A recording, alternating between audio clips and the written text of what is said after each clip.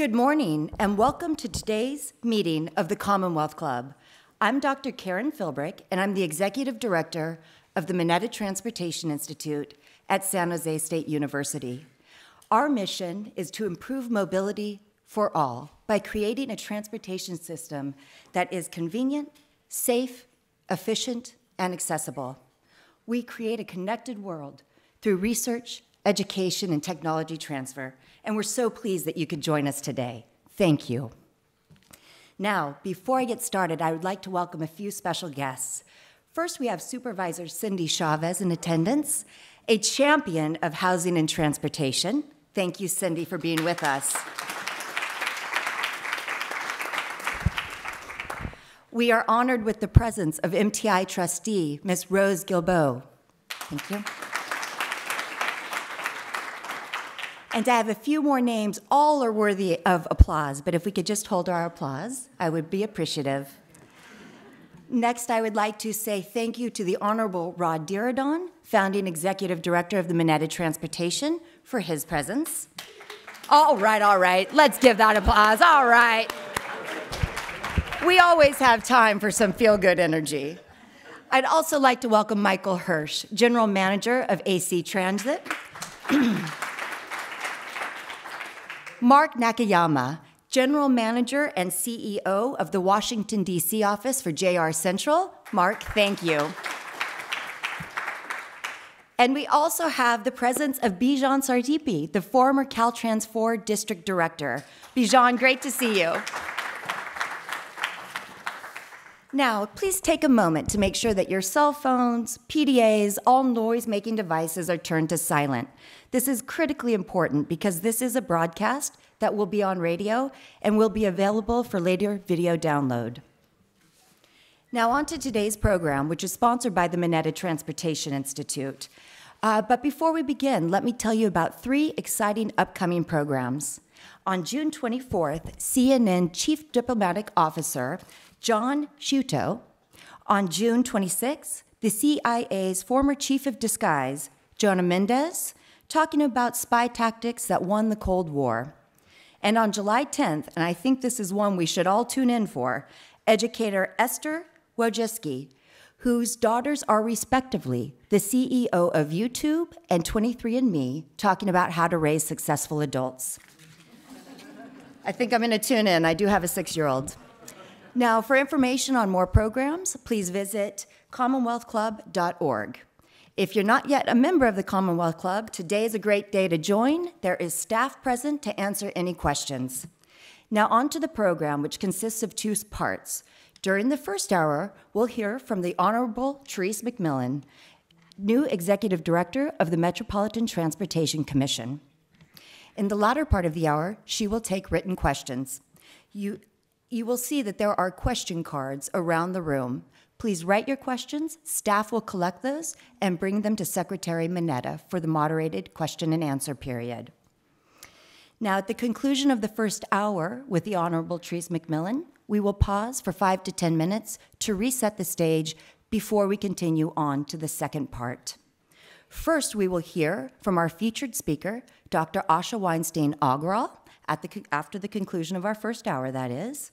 She will present the highlights of the 10th Annual MTI National Survey on public opinion about transportation taxes and fees. Her featured speech will be followed by a panel of experts discussing the intersection between transportation and housing from their own unique perspective. Now, I want to remind everybody that the Commonwealth Club is a nonpartisan organization, and we ask that our speakers be allowed to deliver their comments without interruption. And now to the broadcast portion of today's event. It is my pleasure, my honor, to introduce the Honorable Norman Y. Mineta, retired Secretary of Transportation and a true American hero. Secretary Mineta is well known for his work in aviation, surface transportation, infrastructure, and national security. He's recognized for his accomplishments in economic development, science and technology, civil rights, and both foreign and domestic trade. Having served in Congress for 20 years, he then went to serve with distinction in 2 presidential cabinets.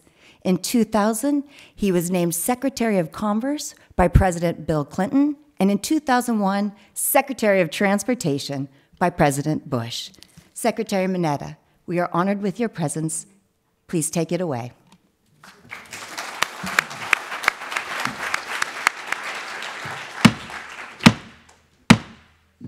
Good morning. If my voice breaks and cracks, I don't want you to think I'm going through puberty.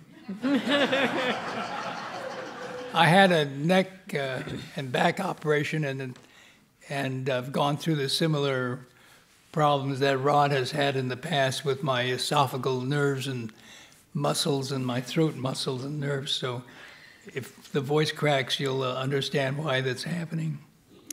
I want to welcome all of you to today's meeting of the Commonwealth Club, the place where you're in the know. I'm Norm Mineta, the former Secretary of Transportation and your moderator for today's program. Find the Commonwealth Club on the internet at commonwealthclub.org. And please check out the club's podcasts and video postings on YouTube and Facebook. Today's program is being sponsored by the Mineta Transportation Institute at San Jose State University. And our topic today impacts every one of us, the intersection between transportation and housing. Now, while the San Francisco Bay Area is booming with jobs and for many high wages, people are increasingly being priced out of the housing market, and the region is losing people to fill jobs that are essential to California's economy. In response to this crisis, we have seen a proliferation of transit-oriented development projects, TODs, which place high-density housing above or adjacent to transit centers. TODs provide easy mobility while offering less costly living space. Effective strategies used by planners, policymakers, and advocates to implement high-quality, equitable,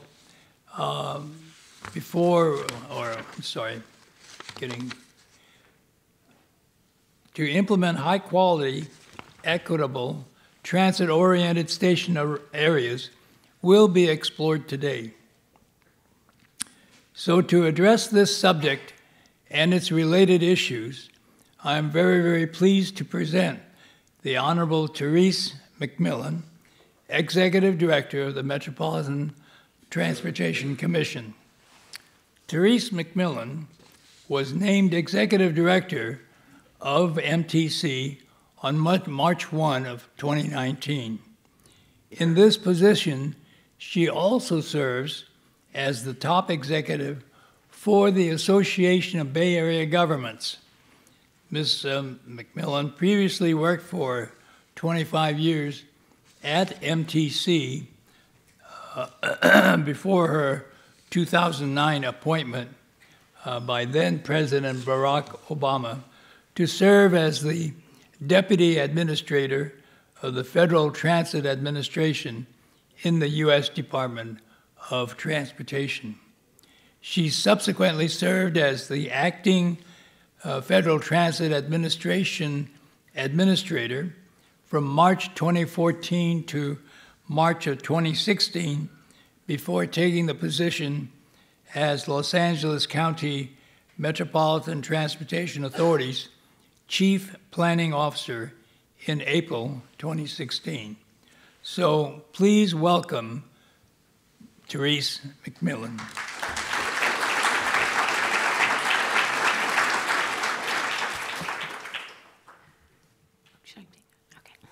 A moment.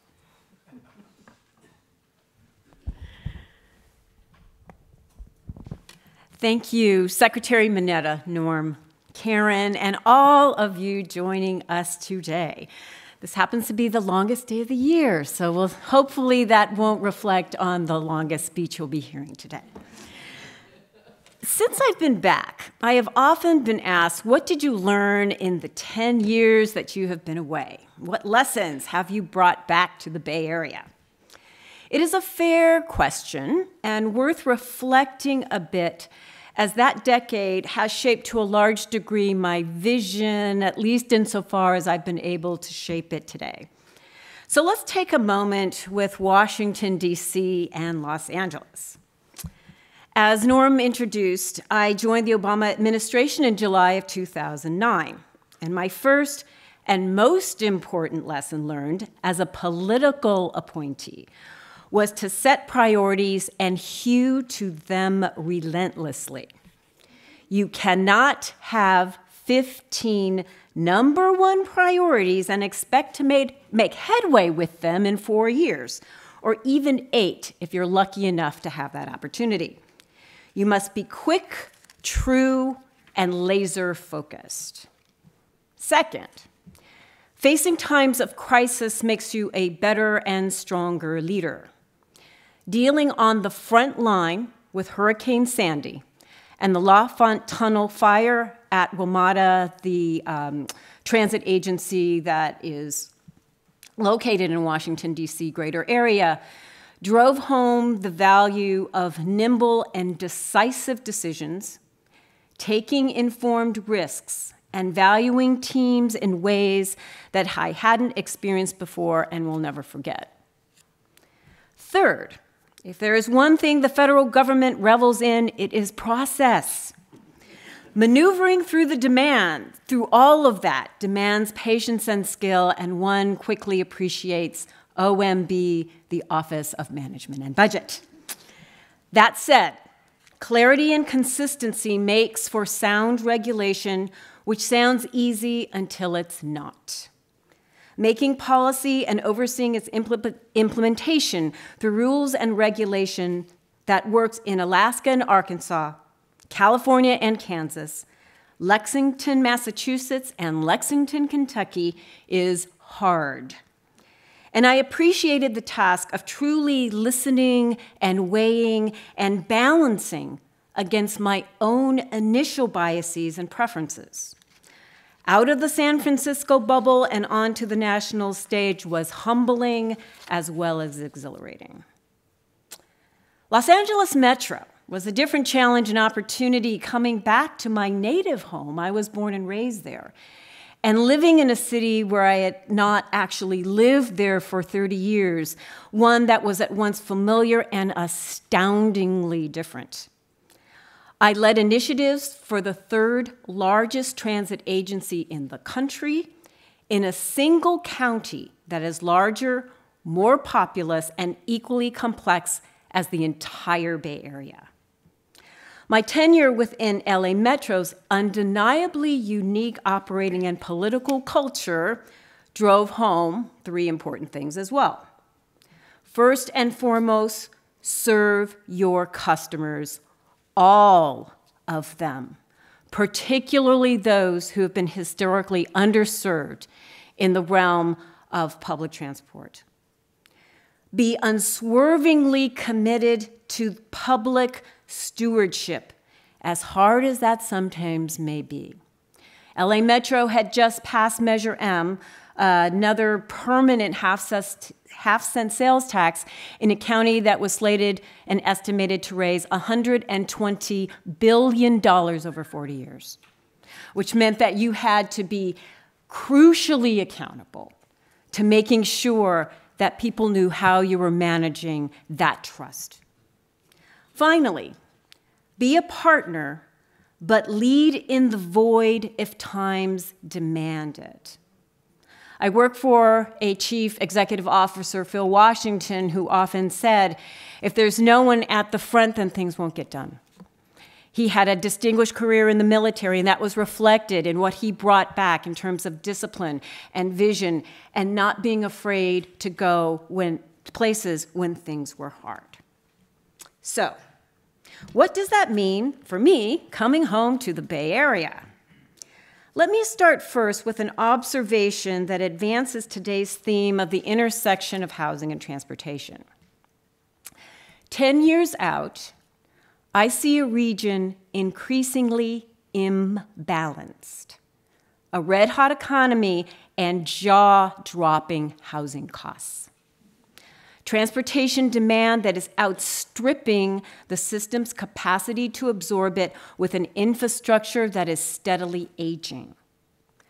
Growing income inequality. That red-hot economy does not reach down to all of those needing a well-paying job, and it is leaving too many behind. An restive population who is asking a lot of questions and is not pleased with the answers they are getting when they get them at all. Now, this last point is particularly worrisome to me coming back because the San Francisco Bay Area residents have traditionally been nothing if not aggressively vocal in their opinions. And what they are telling us is that the very trends I just cited, among many other indicators, are worsening, not abetting. And their conclusion is no one is hearing us. Now, if that sounds overly dramatic to make a point, apologies, but I don't think I'm not far off. It's not as if gains have not been made or that improvements haven't been wrung out of very challenging political, legal, or fiscal environments in many circumstances over many years. But folks feel like we're backsliding, and that is nowhere more evident than the staggering housing prices, rental and purchase alike, and the crushing congestion that we see routinely on our major highway corridors. While the average combined commute times across all transportation modes, cars, carpools, and transit, now exceeds that of Los Angeles, perish the thought. We are still not the aggregate worst in the country. In fact, we're middle of the pack. Again, when you look at car congestion coupled with how long it takes to take transit and the like. But that victory flag is hard to wave around those in Contra Costa County, for example, where 1 in 4 commuters travel over an hour every day to work, leading the pack in the region on that particular metric. But those grinding, lengthy commutes should surprise no one, given the fact that over the last 2 decades, the Bay Area has led the nation in housing prices every single year, with recent data ranking Los Angeles number 2.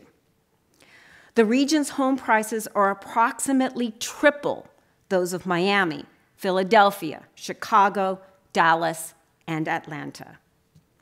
And those prices drive people out, further and farther out. Interestingly, in September of 2018, the definition of the San Francisco, San Jose, Oakland combined statistical area was expanded by the U.S. Census to include both Merced and the Modesto Metropolitan Statistical Area. This was done because that definition of a combined statistical area pivots off economic ties that are measured by commute patterns. So down there's a very specific and official recognition that the political boundaries of the Bay Area do not mesh with what people are experiencing every day. And now a little bit more on rents.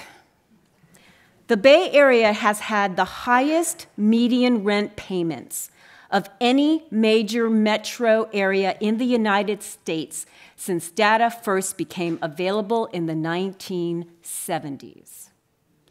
But the numbers continue to stun.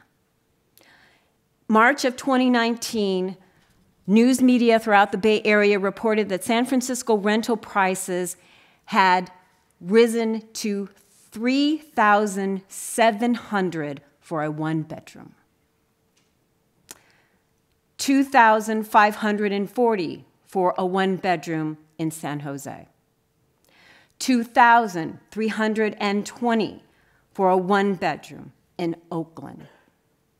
These are frightening numbers. An entire generation of young people cannot afford to live here if they are not making multiple six-figure incomes. And this strikes very personally home for me because my youngest daughter just graduated last week from Oregon State University with her master's in athletic training. I am going to pick her up next week to move her back to the Bay Area to move in with us. There was never a question that she had an option. It wasn't even on the table. And that happens repeatedly in households across now. And this is my daughter who's 26. I was well on my way at 26.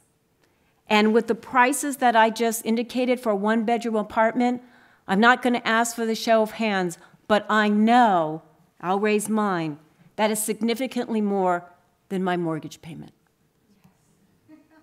And so that's the reality that we are having to deal with. So what does all of this mean?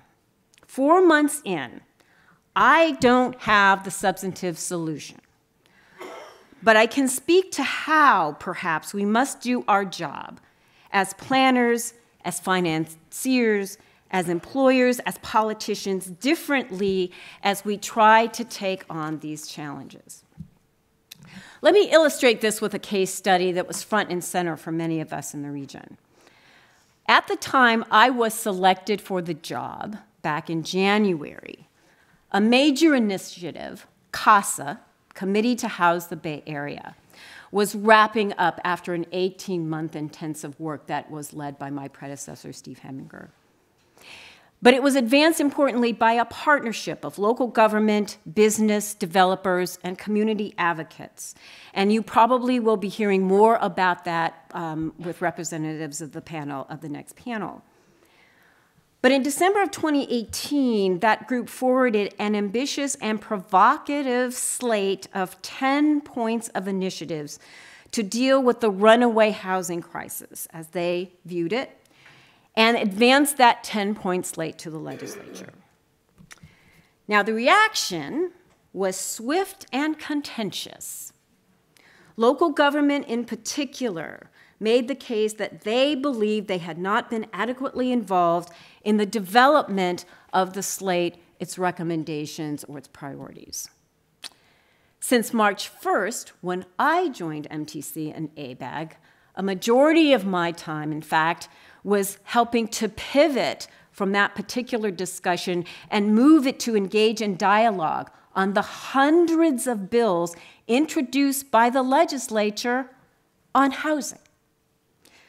3 themes that were embedded in CASA also framed the work in Sacramento. Protection of those most vulnerable to the evaporation of affordable housing, especially renters, for renters. Preservation of naturally affordable housing stock before forces flip it into market rates beyond the reach not only of low-income populations, but the missing middle, of teachers, transit workers, healthcare providers, and the like. The third point, production of more housing for all income levels. Now, MTC and ABAG hosted 5 weeks of weekly meeting dialogues to debate and consider these bills, winnow them down to a set to take before the MTC and ABAG governing boards, and we managed to get a consistent position on a dozen of them that we felt were the most impactful in terms of the crisis that we're facing here in this region. Some of those bills are still in play. Some have died or been significantly amended, and some have been recast as 2-year bills. But the flash and focus on housing in Sacramento across the state continues. My point here is twofold. The housing crisis is real, And wherever you stand on the issues, you can't get away from it. Not when you talk about transportation, not when you talk about economic development. Housing is emerging as a core factor. And it's not just in the Bay Area. It's in Los Angeles, where I dealt with it a lot in its most bleak form in terms of pervasive homelessness. That's a major focus in that region, as it is here. But throughout California, housing remains and probably will for some time in a forefront. So kudos to the governor and the legislators for taking on this issue. And kudos to the CASA team for letting the snarling, ugly beast of housing affordability out of the cage in the first place. Now, engagement on the recommendation should have been more inclusive, and we've been moving forward again to make the table big and make sure all voices are heard. But courage was demonstrated in throwing a burning light on an issue everyone else was afraid to see. So all of that, what are some big lessons learned as maybe shapes my vision, which is probably at this point, as I'm still doing reconnaissance on what's been going on in the Bay Area, but really focused on how we work. We must recapture a sense of responsive governance. That means first and foremost, listening to our customers. Whether that customer is our neighbor or a fellow BART rider or our kids and their friends, we must go out and seek voices across all spectrums to hear what they want and what they need. Not tentatively and selectively, but deliberately and comprehensively. Not defensively, but humbly. We can't start framing solutions if all the cards are on the table and any one of us doesn't hold all the cards. Secondly, we must develop what I call active partnerships. Having been outside of the Bay Area bubble, one thing I heard is that we are long on talk and short on action. Now, whether that's uniformly accurate may be up for debate. I would point to one important thing. In times of crisis, this region has stood up and it has moved. Demonstrated admirable leadership in times of crisis, whether it was Loma Prieta, the Oakland fire, or the recent wildfires in Napa and Sonoma prove that this region can move to action. At some point, though, you need to take a chance and maybe risk failing. The public sector in particular is not set up to bear such risk because we are rarely forgiven for trying something new and not having it work out. Venture capitalism and innovation is frankly reserved for the private sector who doesn't bear the same glare of public scrutiny. So if we want to see real public-private successful partnerships, that dynamic will need to change. All that said, we all hold the public interest, and that demands transparent stewardship, certainly for government, but democratically for everyone. People need to know what their decision makers are considering, what we decide, and how we perform. This accountability must be brought to bear as we step forward to tackle these intersecting issues. Transportation, land use, housing, economic development, these challenges are inextricably intertwined and cannot be untangled. We cannot solve them in our separate cylinders of excellence, as I like to say. For those in the public sector that are often calling for agency-specific or local control, I ask, do you not also jointly own these intersecting issues that are undeniably beyond your political borders? For those private sector interests that call for proprietary data and other protections, even as they demand public investment, I ask, do you just call your own shots, Or do you share the failures as well as the opportunities this amazing region affords you? I cannot, you cannot, seek and provide answers to these regional challenges alone. None of us can. But I believe all of us are obligated to try harder. That's not enough, but it's a necessary start. Responsive governance, partnered action, transparent stewardship, and courage. They await. Thank you so much.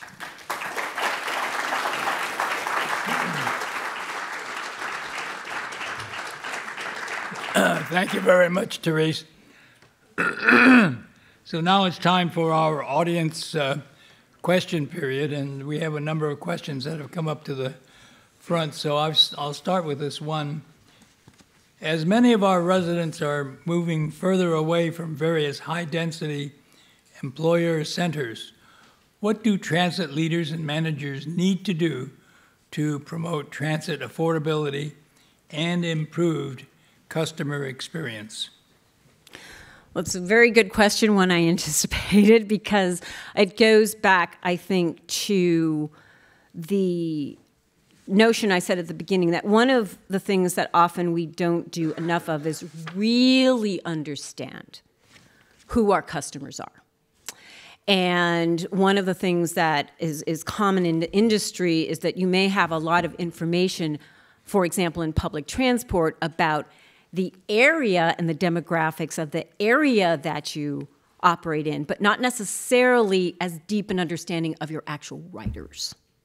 And one of the things that's really important in the Bay Area is the fact that with the multitude of transit operators that we have, very much unlike my experience in LA, where there was one really big transit operator, and I don't want to run down the rabbit hole of should we consolidate, should we merge, should we not. The point is we have a lot of transit operators, which means for these increasingly long commutes, if people want to take transit as an option, it means you have to transfer.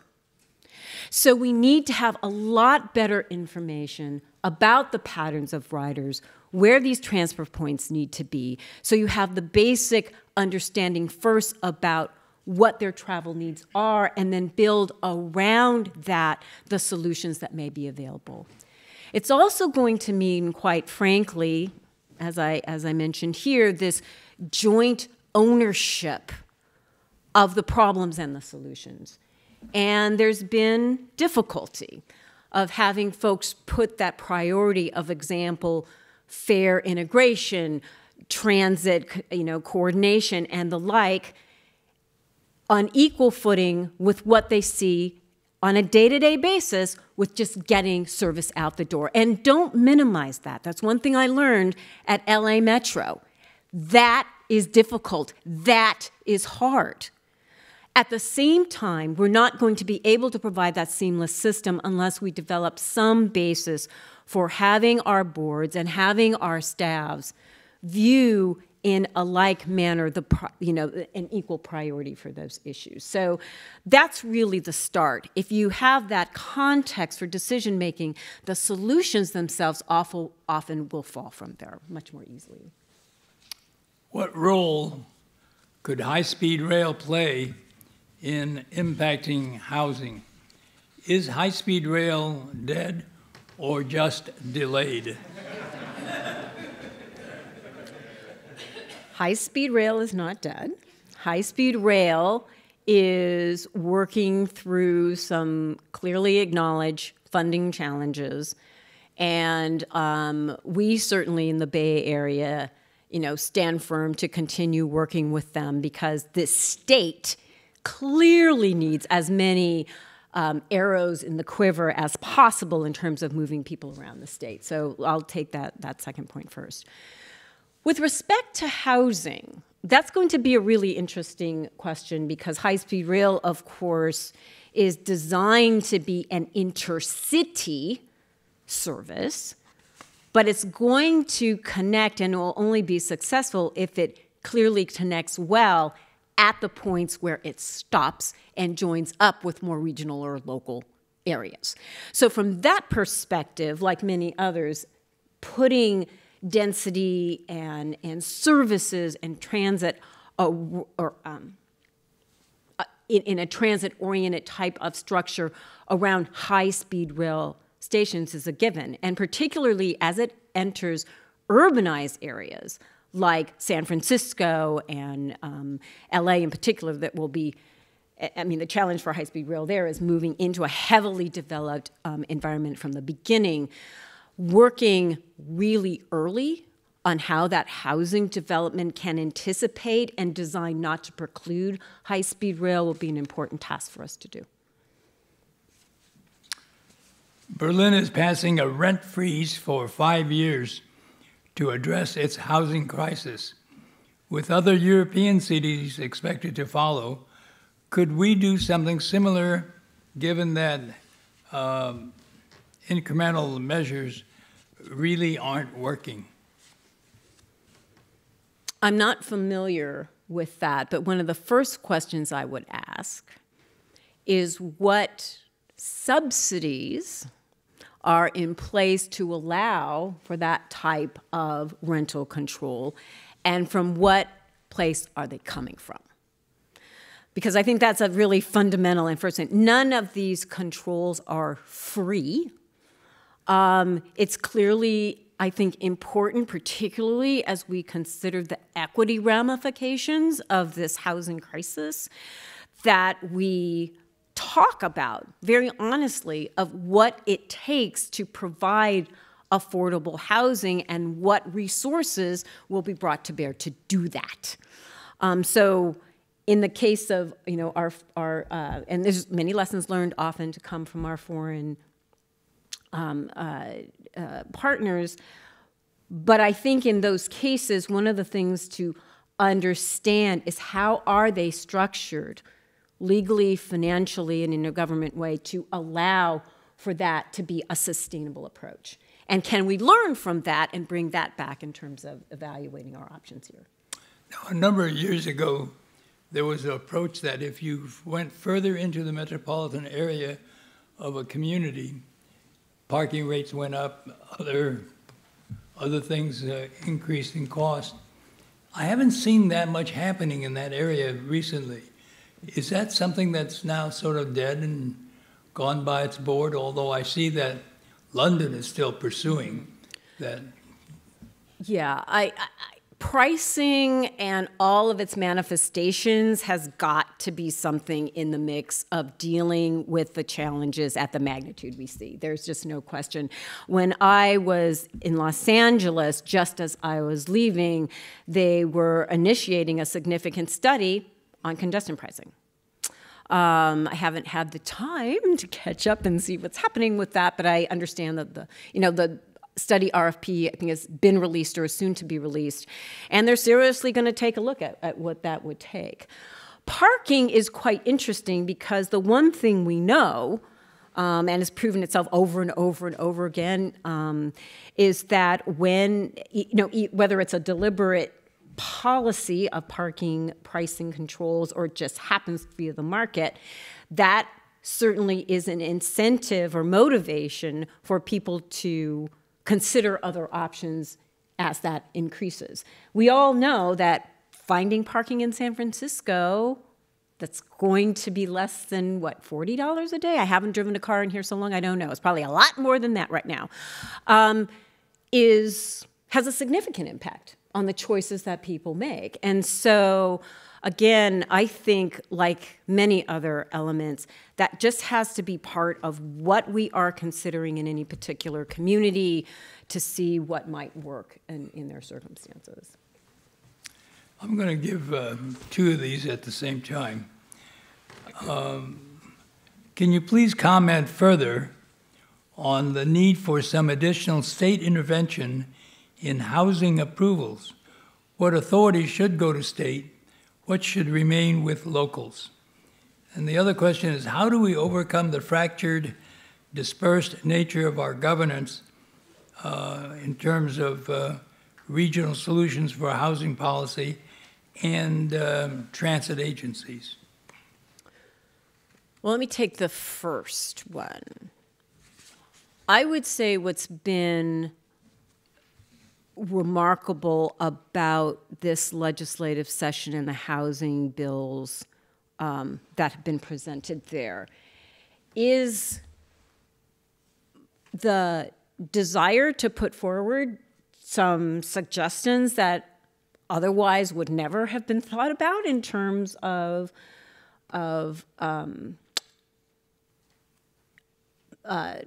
more of a regulatory environment for housing, whether it be from the state or at the local level. And I think that comes from really responding to the crisis and wanting to motivate some level of reaction and action as a result. The jury is still out on a number of these bills.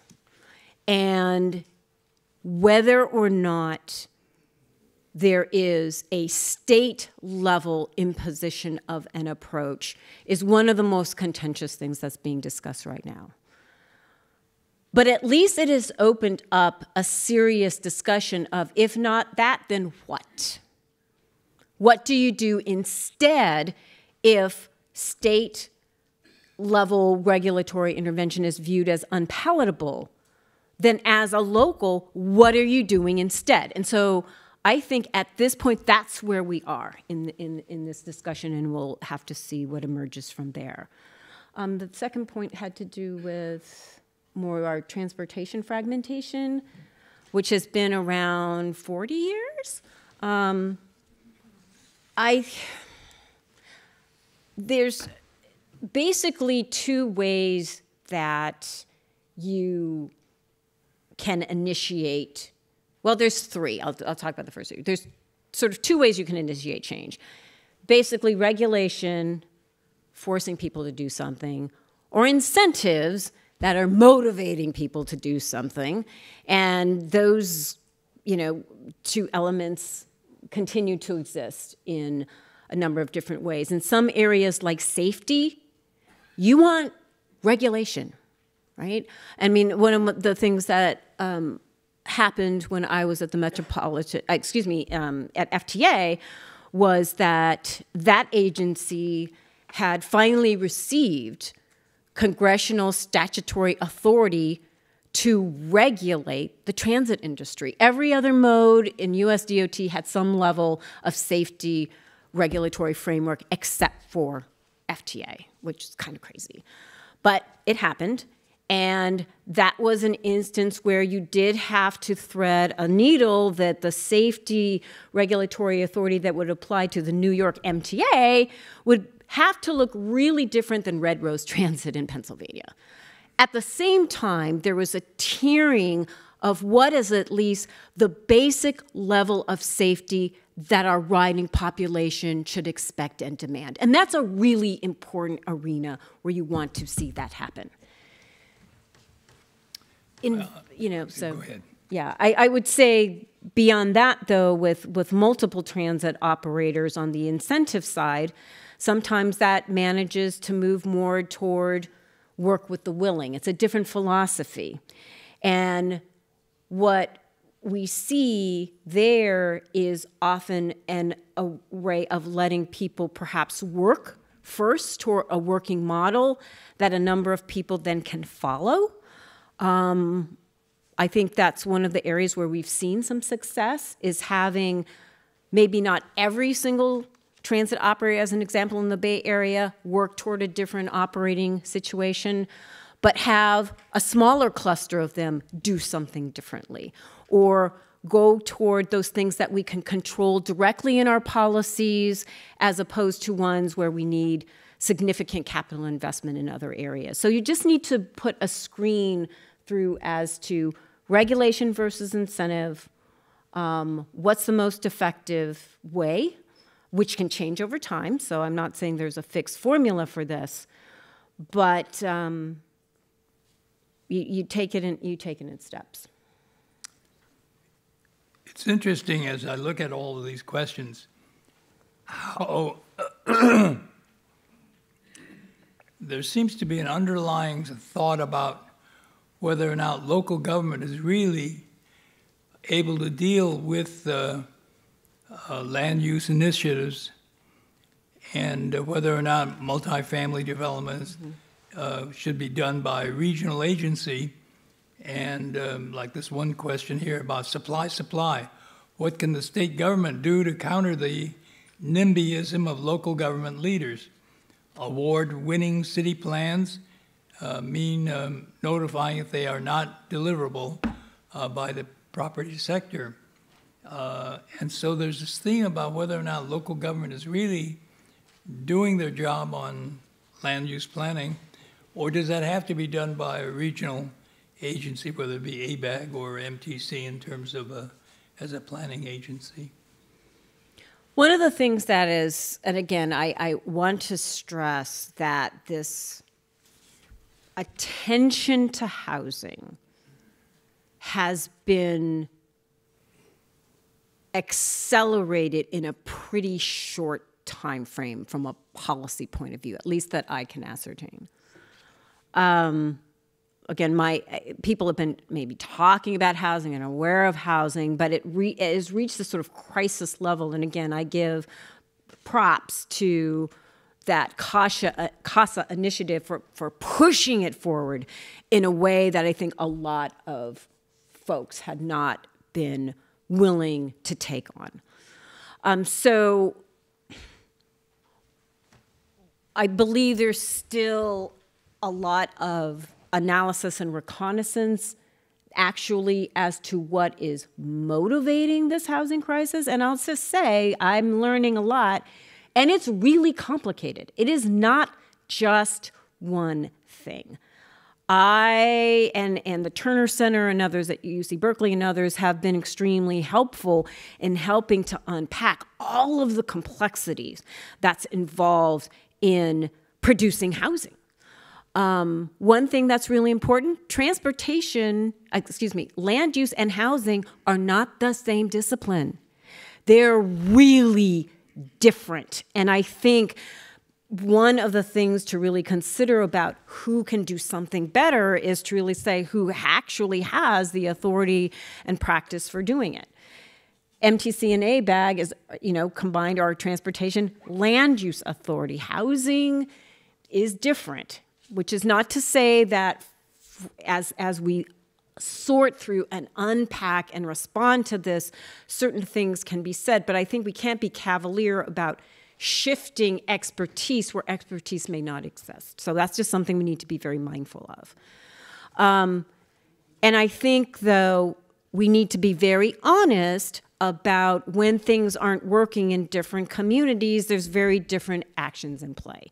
In some cases, it may well be how the permitting and entitlement structure is set up. In others, it may well be that you literally can't get construction workers to build housing in a way that makes it remotely affordable and pencil out. I mean, those two things all exist in different ways in different areas of the state and in our own region. So I don't want to walk further into an area. I'll be the first one to say don't comment on areas where you don't have deep expertise. But what I would say is that understanding the complexities of this, in short order, we can't spend 5 years doing it, is really important in order for our decision makers collectively to make some progress. Again, let me combine some of these. Can you speak on how you imagine MTC working and partnering with adjacent regional planning agencies, for example, San Joaquin, Sacramento, to solve transportation and housing issues? And with another similar, with the Northern California mega region expanding, has MTC begun communicating with SACOG and other regional MPOs on housing affordability outside of the borders? Yes. I think one of the things that, again, the focus in Sacramento on, because so much of it being on housing, and importantly, on legislation that is statewide, right, not just, in the Bay Area, has afforded an opportunity for us, at the professional ranks to start talking about how we might better collaborate, particularly if there's going to be state-level directives or funding supplements. I know the governor's budget has some significant funding that's being directed toward housing planning and the like. That's really important. And the four major areas had really talked about what eligibilities and other things would be helpful. So yes, we're beginning to discuss it. But it's a challenge also because as I mentioned in this statistical, what the census just did for the Bay Area, one of the things that we need to recalibrate in our heads is planning around political boundaries or planning around functional boundaries, right? And partly a huge problem is that resources are defined around the political boundaries and not the functional boundaries in many cases, certainly at the state and federal level. So when you get into this border problem of where it's bleeding into each other, it makes not only defining and actually just creating a space to define the problems differently can actually be really hard. And defining the solutions when the money that's available to underwrite those solutions is defined in very sharp definitions also can be really difficult. So if there's one thing where I think there's a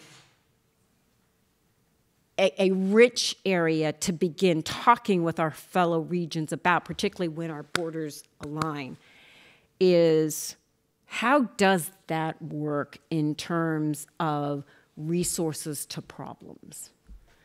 And that's often very territorial. I'll be the first to say that often that conversation can't even get off the ground.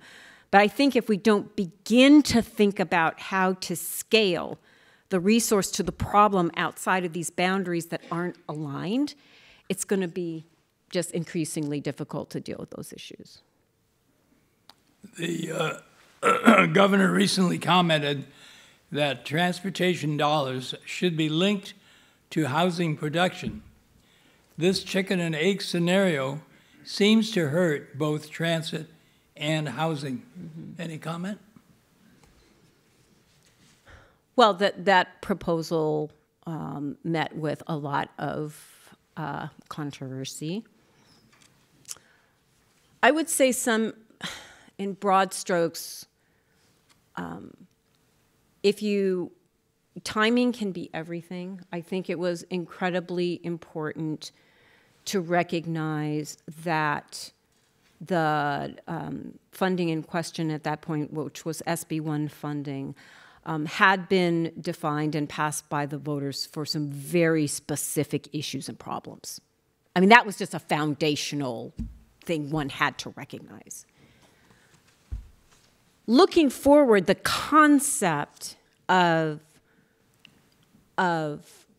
incentivizing change in these tangled, interrelated issues, particularly if it's new funding that's designed to be an incentive, is something perhaps to explore. But it's very tough to go backwards and take it's just a reality that's very tough to take existing sources on needs that haven't been remotely fully satisfied and think about a redirect. So that's just the reality of the fact that we're in a financially constrained environment where there's never enough funding to deal with all the issues we have.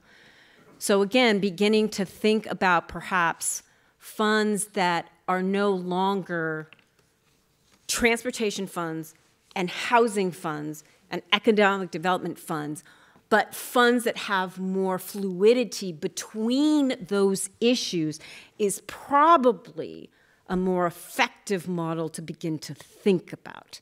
And working out of those silos, again, is really tough. When I worked at the federal government, President Obama had launched a major initiative called Partnership for Sustainable Communities. It was a partnership between USDOT and HUD and EPA, and actually U.S. Department of Agriculture that oversaw rural development. And the thinking at the time was that we were going to come forward with a definition of these interrelated challenges and come up with these programs that would overlay all of them. And the one thing that just crashed and burned out the door was blending money.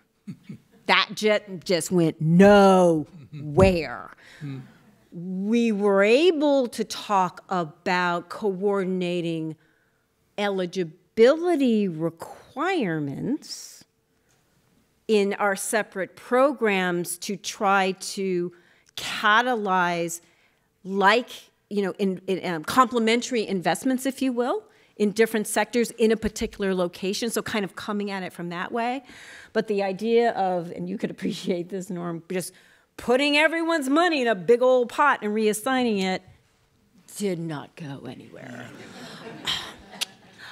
And I think, but again, that's not to say as you look to new sources of funding, often more flexible at the local level, mind you, you might not think about a more multidisciplinary eligibility for that in a way that could be more helpful. What are your thoughts on Hyperloop and trying new innovative ways of transportation? And what's your take on bicycles and scooters in downtown? Whoa! Okay. Oh boy, Hyperloop. Yeah, it was right in my backyard in LA. One of the interesting things, I'll make let me put the scooters and bikes, because I think they're two very different questions. The Hyperloop question, I think, more broadly, is a question of how are we positioning ourselves to absorb new innovation? And in transportation, a huge challenge, particularly working with when I was working at the Federal Transit Administration and now, and Metro and others, is innovation moves so much more quickly than the required, again, funding regulatory structure that's set up around public transportation allows to take in.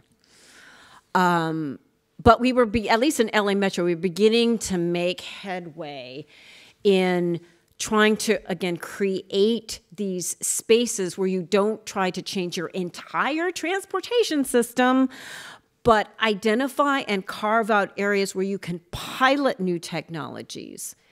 And quite frankly, the way that LA was able to do that, more or less successfully, was being able to have local, much more flexible funding as opposed to, state and federal funds that just bring a lot more strings to the table.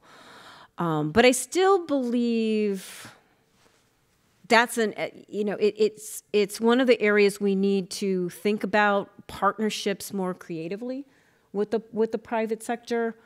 I think that working collaboratively to innovate together in a design challenge or a problem is perhaps a more helpful model. Again, I'm just sort of thinking ahead based on my past experience than having an innovation created over here and then trying to put it on top of an existing structure,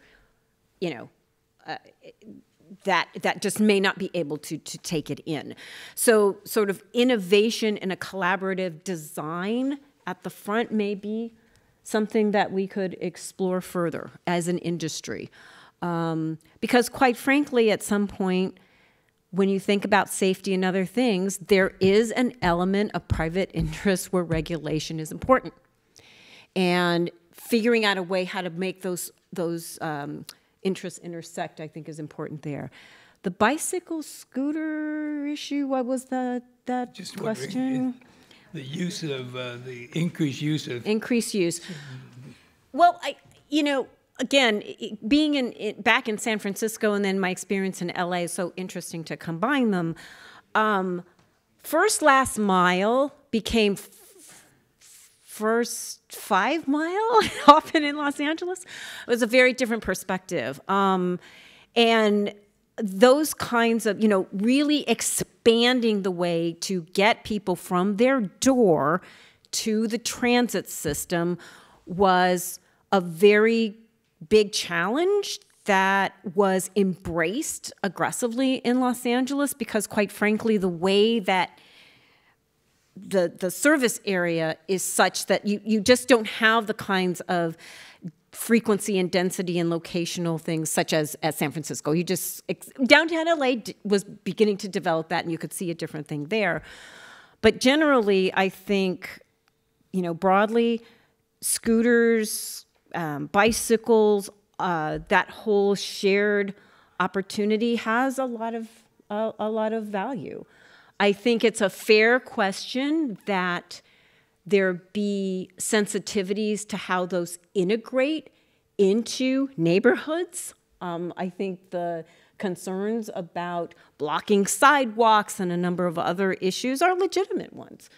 That said, I don't think that we can reasonably expect our definition of the network of public transportation to remain in the same model we had 20 years ago. We need to keep thinking about what that integrative system looks like to really allow people to not have a single occupant car. And I'm sure there's an automated vehicle thing somewhere in that stack.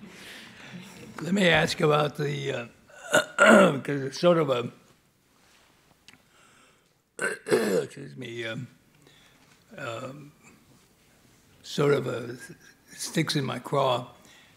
My 3-year-old granddaughter has to wear a helmet to ride her tricycle. Mm-hmm.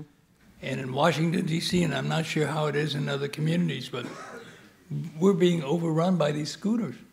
And they're on the sidewalks, they're on the street, they wear no helmets, and I don't know if there's been a study on the whole issue of safety in terms of accidents and what related kinds of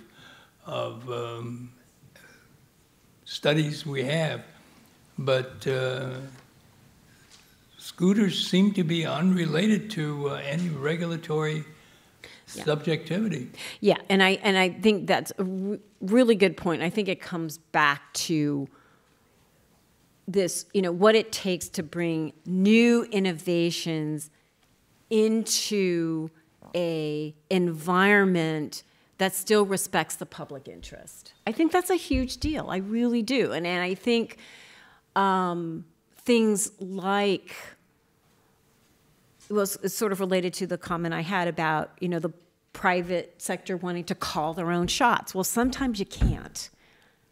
Sometimes that's great up to a point until you involve major safety concerns that need to be addressed as you're working in a public space.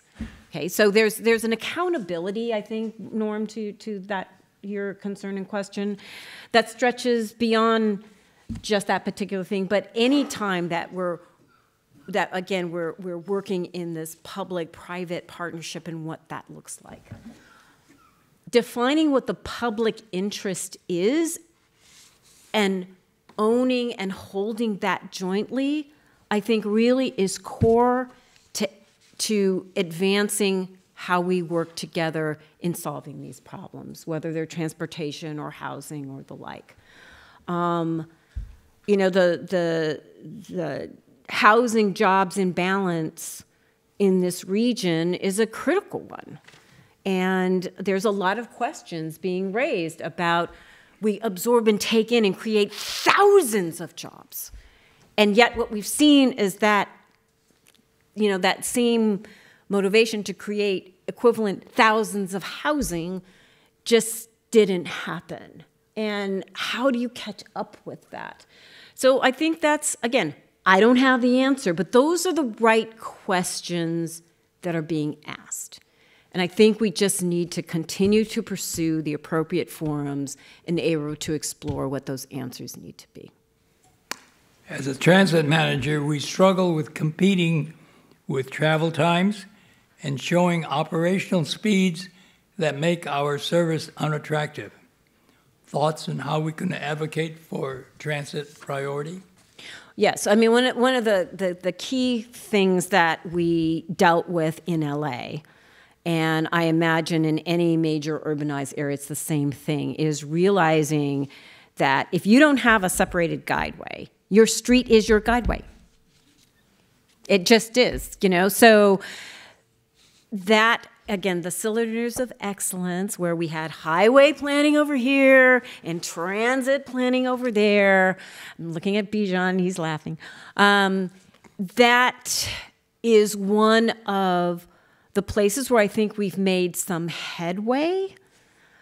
But again, it struggles from, we continue to struggle with both funding and regulatory, and less so, you know, planning issues that are separated. You know, at some point in a fixed system of capacity, you will need to make trade-offs. You just will. The development of our express lane network that we're working on at MTC, we've been doing a very thoughtful work with our counties and others to plan what that might look like going forward. If you're adding new lanes to allow for that express lane capacity to happen, that's expensive. And you will only be able to go so far. I mean, obviously, the whole point of it is to raise some tolls and reinvest in the system.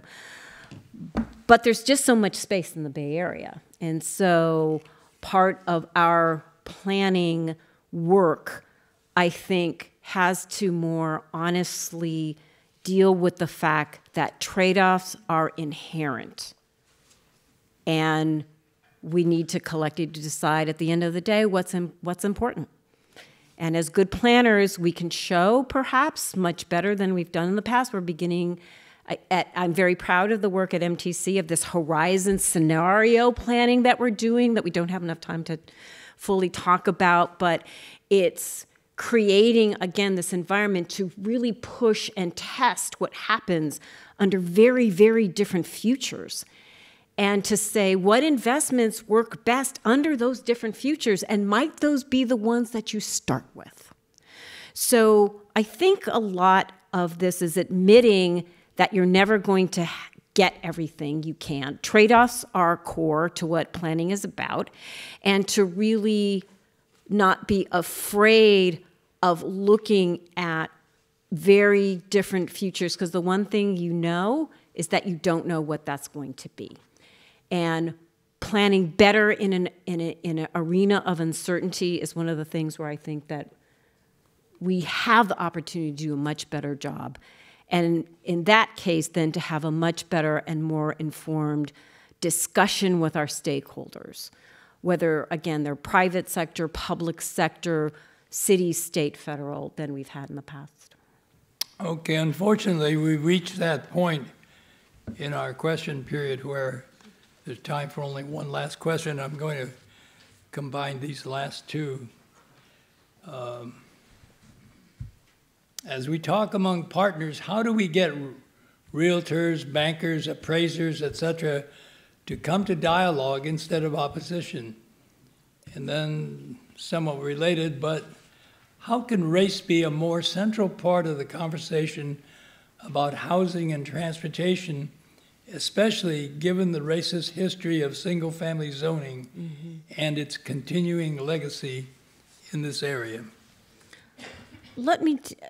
So with the first one, in terms of realtors and the like, I think, you know, I don't think that's any different than the broader question or the broader observation I made about, you know, establishing a forum where folks need to jointly own what we're trying to accomplish. If we have a region where our young people can't afford to live here, if we have, and I've been in more countless things about folks saying we can't recruit people to work here. We can't bring talent to this region because people literally cannot afford to work here. So I would say on that first part, it's making the table big enough that people who jointly share these issues commit to sitting there and talking through their various perspectives. I mean, I think at its most basic, that's where we are. And I think that ends, and I'm glad we had that question on race, because at the end of the day, all of this pivots on it being equitable and inclusive for everyone who's here. And recognizing a lot of the work that I did at the federal government and LA Metro was on equity, developing an equity platform for LA Metro that spoke to the need to recognize the failures of the past before you can move forward with outlining where you go in the future. And race and cultural have been foundational to what has not worked in our cities. It just is. And to the degree that we're willing to acknowledge that and then talk about what it takes to be truly inclusive in looking forward and defining where we need to go, will be one of the marks of success or failure in our planning going forward. Well, thank you very much.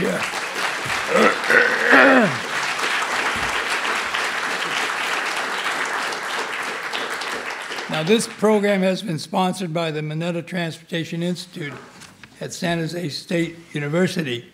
Thank you to our audiences here and on radio, television, and the internet.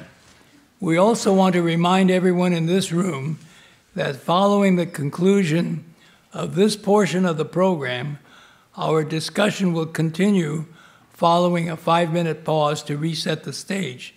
So thanks again to Therese McMillan for an excellent presentation.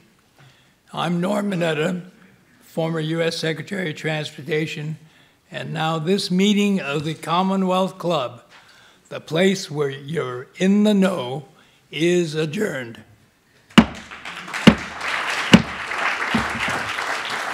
Thank you. Welcome back, everyone. I hope you found the first hour as informative and engaging as I did, and humorous at times as well. We're pleased to begin the next portion of today's program. First, we're going to hear from Dr. Asha Weinstein-Agarwal, who will summarize results from the 10th year of an annual survey exploring national support for federal transportation revenues through gas taxes and mileage fees. After her presentation, the panel will commence. We're pleased to collect written questions, so just hold them up in the air and staff will come and collect them and bring them to me. I'd like to thank Therese McMillan once again and Secretary Mineta for the first hour of today's program. And now it's my pleasure to introduce our featured speaker.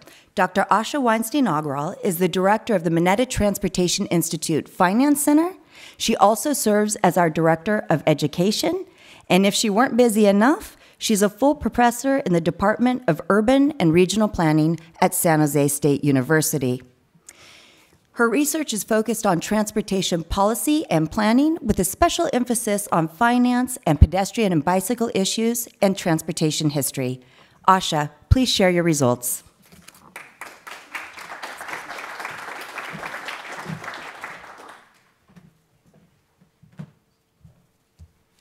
Thank you, Karen, for that introduction. Microphone working? Yeah, good. Okay. So I am delighted to be here for the 10th time at the Commonwealth Club to share the breaking news of results from an annual trend survey that MTI has sponsored, looking at how the public views options for raising more federal transportation revenue. So I'm going to be talking a little bit about a public opinion poll that we have released today. I think it went up on our website at 8:30 this morning. And there are some little one-page research briefs at the back of the room if any of you are interested in learning a little bit more. I also want to acknowledge my research partner, Dr. Hillary Nixon, and offer my deep thanks to MTI for funding us year after year, even though Karen sometimes grumbles about the expense. So this year's survey builds on trends that we established in the previous 9, but we also made a few significant changes. So I'm going to just quickly lay out sort of the overview and highlight a few of the changes for those of you who have been following along with us over the years. First, though, let me explain what has not changed. We have designed a survey to test public knowledge and opinions about the federal gas tax and also the concept of replacing the gas tax with a new mileage fee. And we've tested support for different variations on both this idea of raising the federal gas tax rate and introducing the new mileage fee. Because this survey is meant to not only give us a snapshot of public opinion today, but look at trends, we have kept the wording from year to year identical. Kept the wording identical for a number of the different tax options. We've asked people, would you support this or not? So this is all what has remained the same. However, there are some things that are new. One change is that we were able to add questions on 3 new topics, which I'm quite pleased about. First, we asked about people's priorities for how federal transportation revenue should be spent. I don't have time to talk about that today, but it's in our report. Secondly, we explored a little bit about people's knowledge of how much they actually pay in federal gas taxes. And third, we delved a little bit more deeply into some opinions related to mileage fees that we think may be shaping whether people support or oppose the concept. The other key difference is that we've changed our surveying method. All of our previous polls were random digit dial phone surveys, but we've gone online this year. 90% of Americans are now online, making it a reasonable way to capture the general public's opinion, and it's a whole lot cheaper. It also allows us to ask questions in sort of different formats that it's hard to do with a phone survey. At any rate, we have ended up with a nationally representative sample of 2,723 adults who were recruited through an online survey panel from the firm Qualtrics. So let me now turn to our findings. First of all, I'm going to talk about gas taxes and then mileage fees.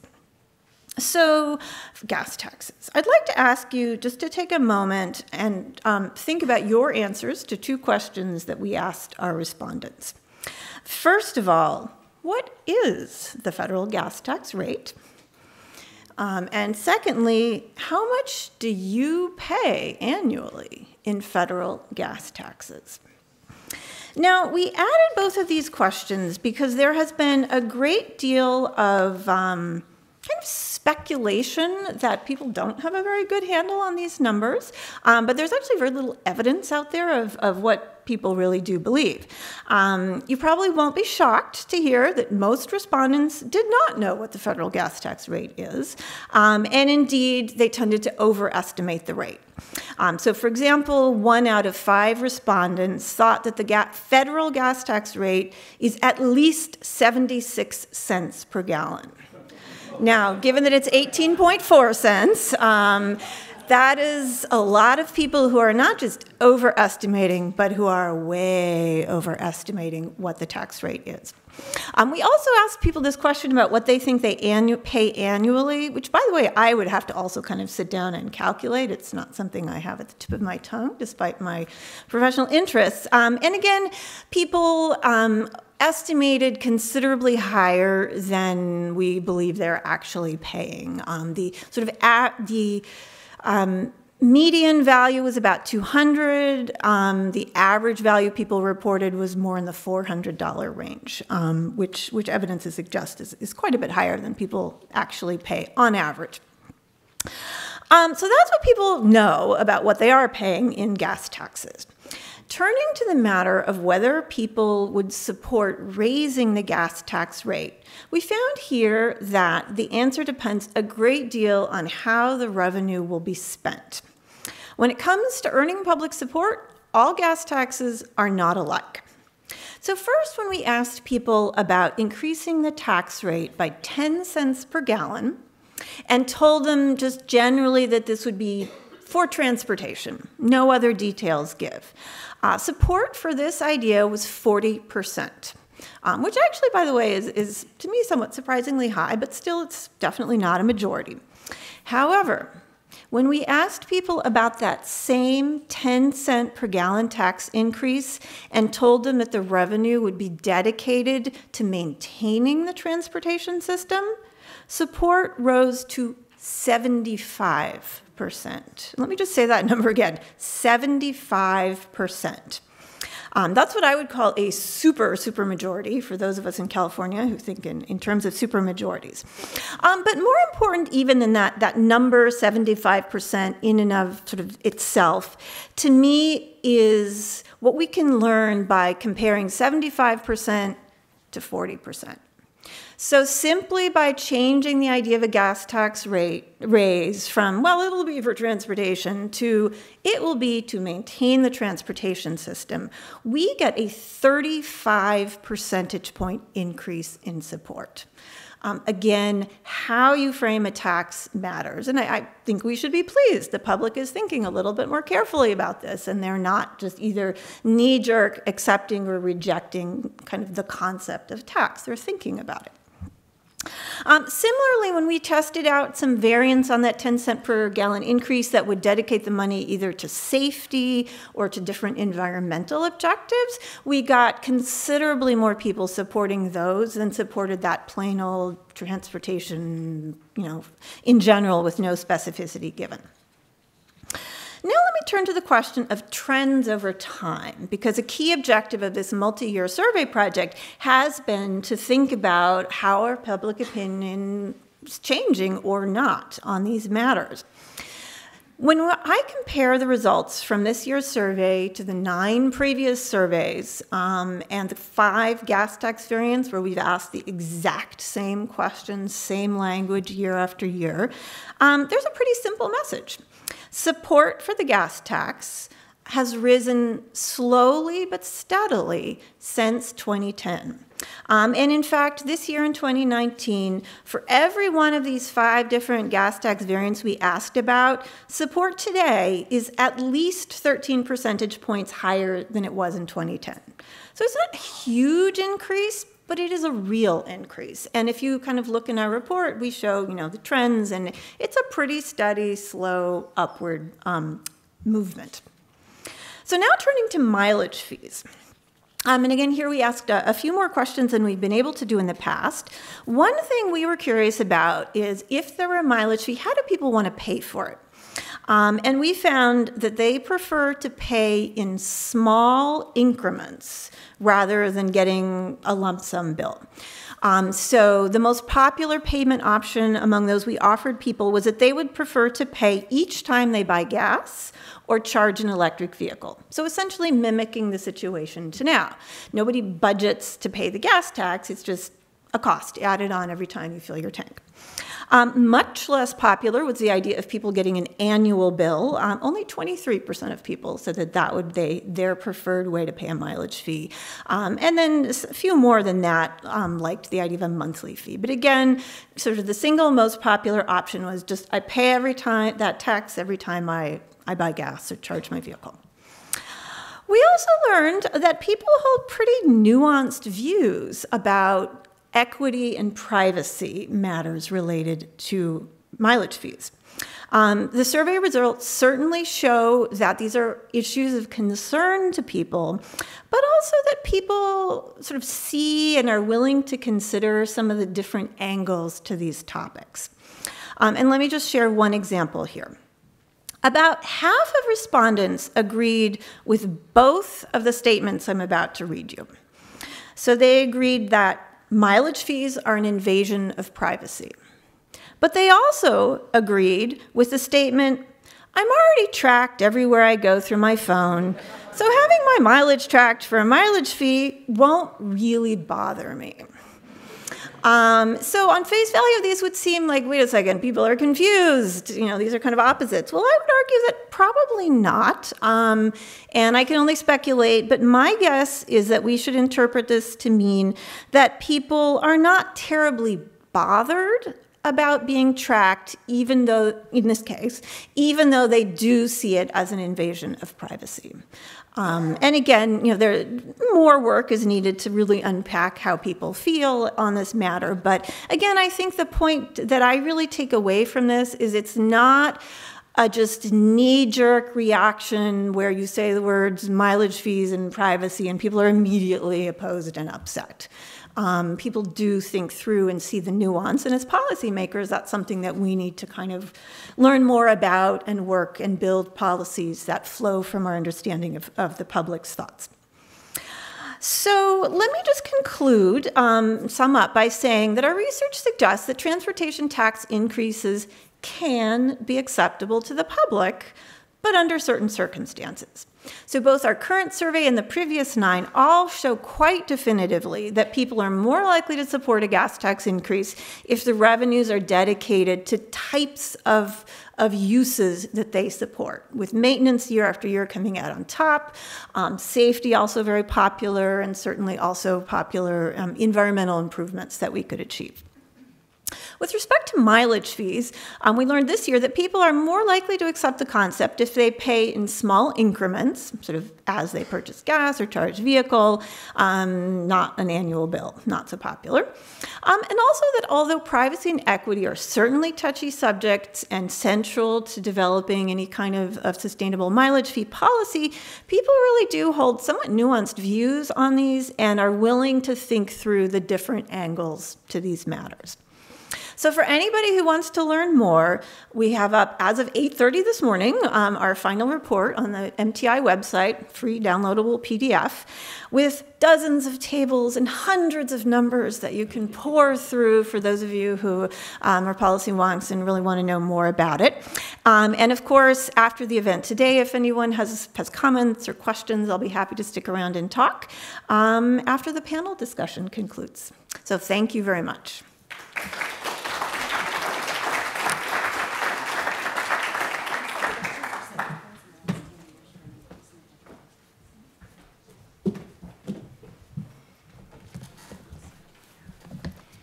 Thank you so kindly, Asha, for sharing those results.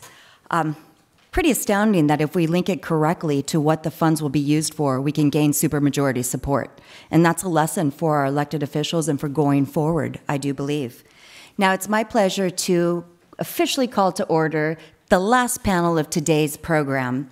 We are going to hear from each of these experts sharing their own unique perspective about the intersection between transportation and housing. Now, I'm going to start with Lori Berman. She's the director of the California Department of Transportation, better known as Caltrans. She was appointed by Governor Brown in 2018, and she leads the more than $8 billion organization and nearly 20,000 employees that build, maintain, and operate the 50,000 lane miles of California's transportation system. She finds the time to share her knowledge with us. She's paving the way for future leaders. Lori, take it away. Thank you, Karen, and it's a pleasure to be here at the Commonwealth Club this morning. I can think of no more worthy and complicated a subject to discuss than the intersection of transportation and housing.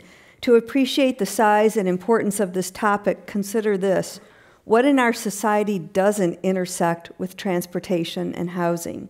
It's a pretty short list. So it should surprise no one that the overlap between housing and transportation is both enormous and complex. At its simplest level, where people live is largely a product of what they can afford and how easily they can travel to where they work, play, shop, and visit with friends and family.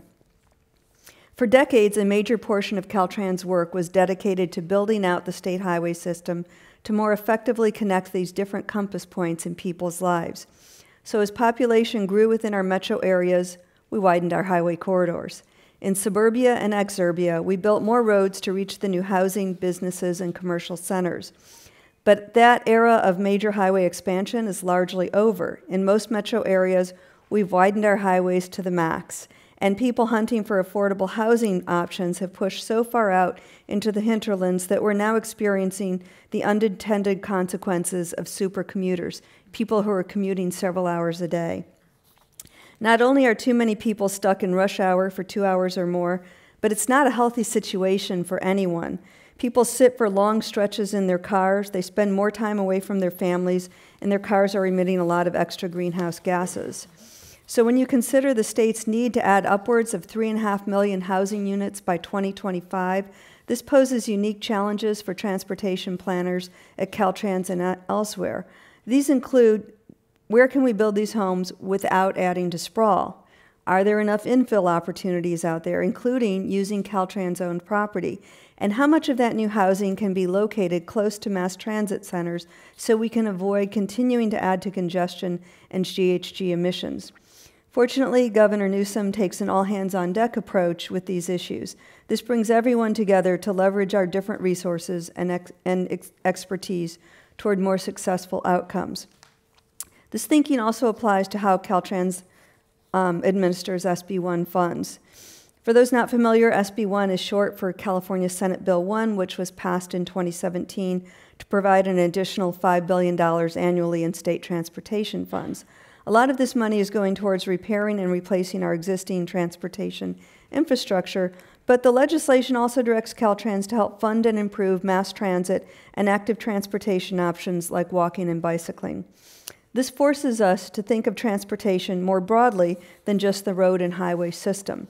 For instance, when including a new bike lane in a complete streets design, we now must ask ourselves whether we are incorporating the right features to encourage as many people as possible to make a trip by foot or by bike rather than by car. Or what are the smartest transit investments to encourage more developers to move forward with those needed high-density infill housing projects? Or providing grants through Caltrans' $17 million Sustainable Communities Grant Program to study how, for example, to address parking overflow issues at specific BART stations and maximize transit use. And we can't forget the social equity element.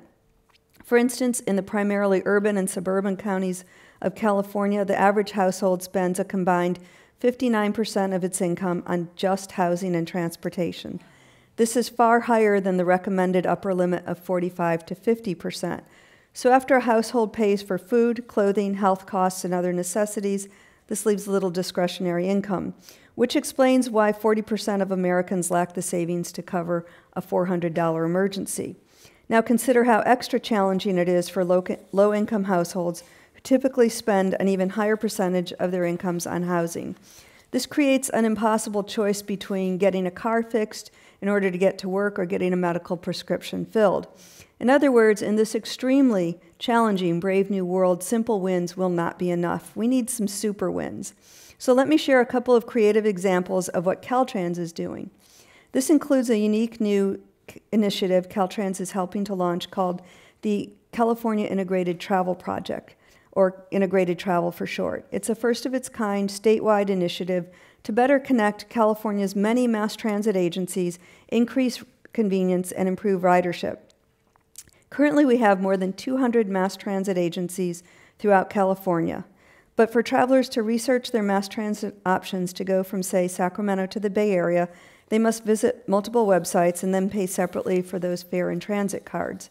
But consider how many more people would consider keeping that car in the garage if they could research and book multiple legs of their mass transit journey just as easily as a multi-leg flight around the world.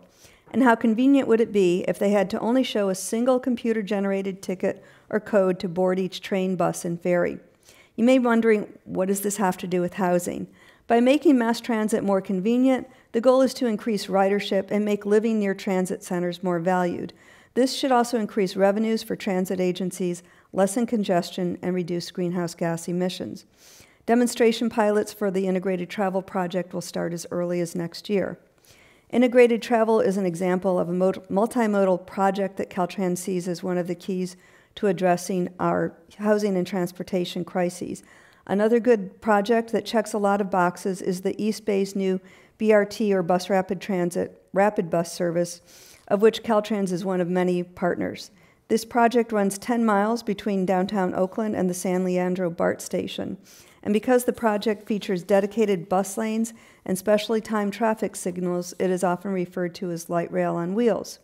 Though not a highway project, the East Bay BRT will relieve congestion on nearby Interstate 580 by providing attractive non-car options. The project even makes biking more attractive with the inclusion of new bike lanes and bike services at bus stations.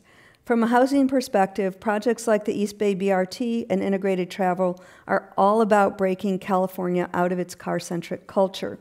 Caltrans will always invest to make the existing highway system work more efficiently, but investments in mass transit are critical to reduce the number of car trips made, reduce greenhouse gases, and encourage more multifamily developments within our established metro areas. Super wins like these are not easy to craft, especially from a financing perspective, but they are essential to help us solve our statewide housing and transportation challenge. Thank you. Thank you, Lori. I really appreciate you providing that critical perspective from a state DOT lead. Let's turn now to Pedro to frame the issue from the housing expert perspective. Next, we'll hear from Pedro Galveo. He's a senior policy manager at the Nonprofit Housing Association of Northern California. He leads their regional work, and very importantly, he successfully championed the incorporation of an affordable housing-focused action plan for the region's 40-year strategic plan Bay Area. This is critically important. Pedro, tell us about the issue. Thank you so much for having me here, and thank you everyone for joining us this morning. I'm Pedro Galvan with the Nonprofit Housing Association of Northern California. We are a long-standing affordable housing advocacy organization celebrating our 40th year this year. And our mission is to see a Bay Area where everyone has an affordable and stable place to call home.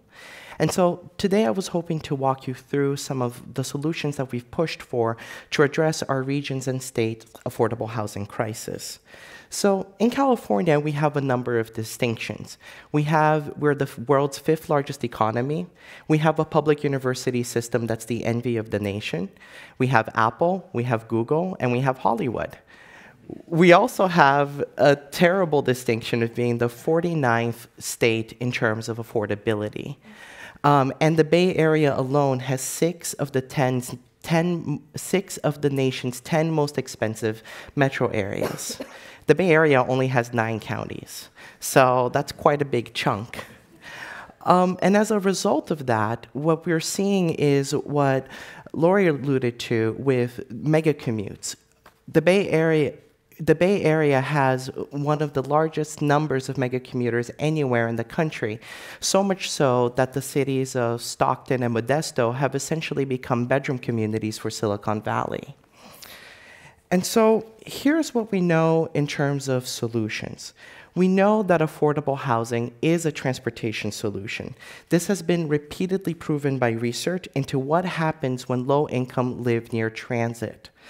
Research by our partners demonstrated that when you have affordable homes within a quarter mile of high-quality transit, those residents drive at just half the rate of their higher-income counterparts in those same locations. When the state of California invested some of its cap-and-trade revenues into 58 new affordable housing developments near transit, it also found that a reduction of 8,000 cars from the state's roads, and enough decrease in vehicle miles traveled to cover the distance from the Earth to the sun. So the state saw a reduction of vehicle miles traveled of 93 million miles, which is the distance to cover from the Earth to the sun, by investing its cap-and-trade revenues in affordable housing by high-quality transit.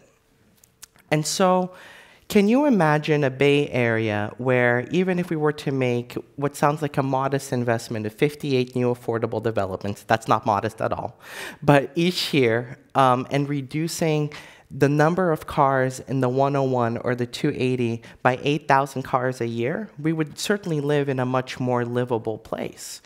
And as I don't need to repeat, what we're seeing is a steady degradation of our quality of life and communities torn apart by the displacement that our region's experiencing due to the housing crisis.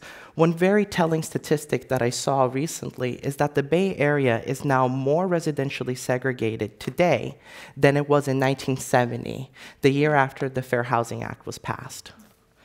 And so here's how NPH has been engaging with these questions. We believe that transportation decisions cannot be made in a vacuum. They need to be tied to housing. And this is a reality that the Metropolitan Transportation Commission, under actually the leadership of Supervisor Cortese at the time, championed. The Metropolitan Transportation Commission understood back in 2013 when NPH and other advocates said, hey, we have state housing laws that have been flat out ignored by many of our cities and counties. Could we tie some of the region's transportation funding to actually having cities be compliant with state housing law? It was a bold solution at the time. The commission took that leadership,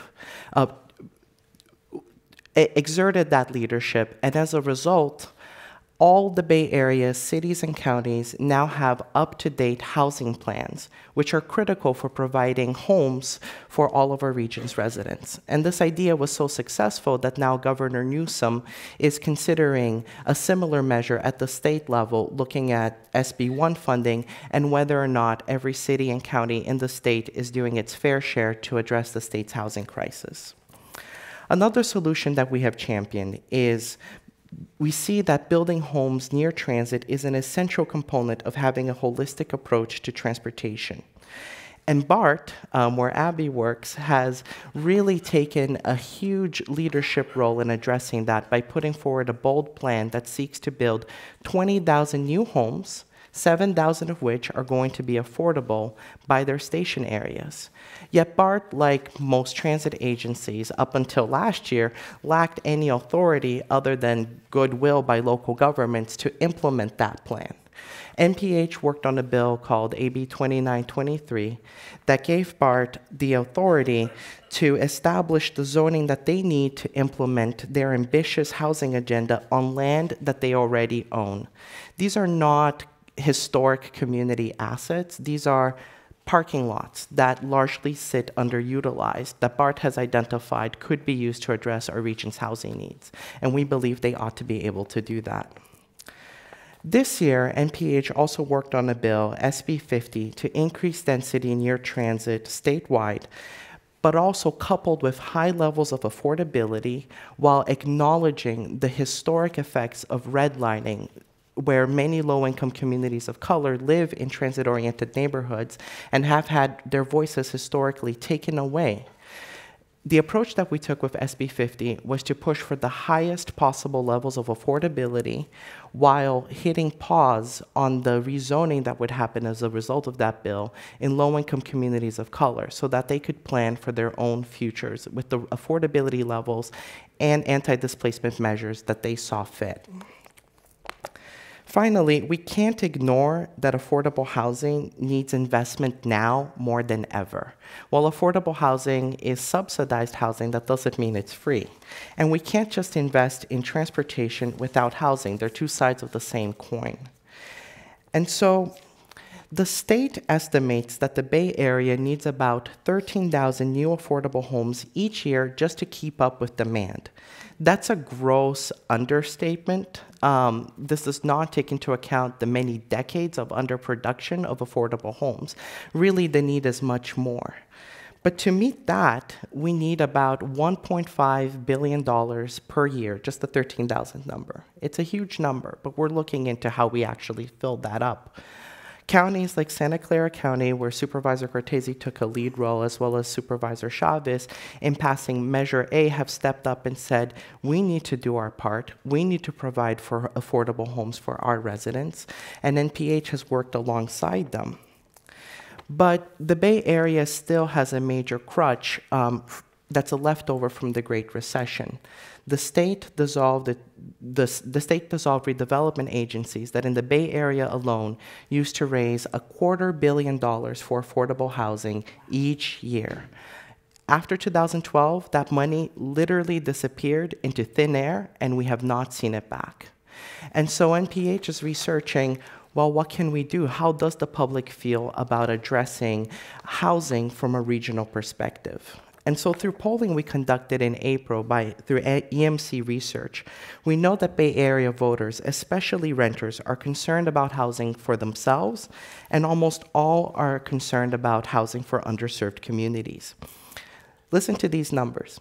82% of voters are concerned about low-income and disadvantaged families being able to find an affordable place to live.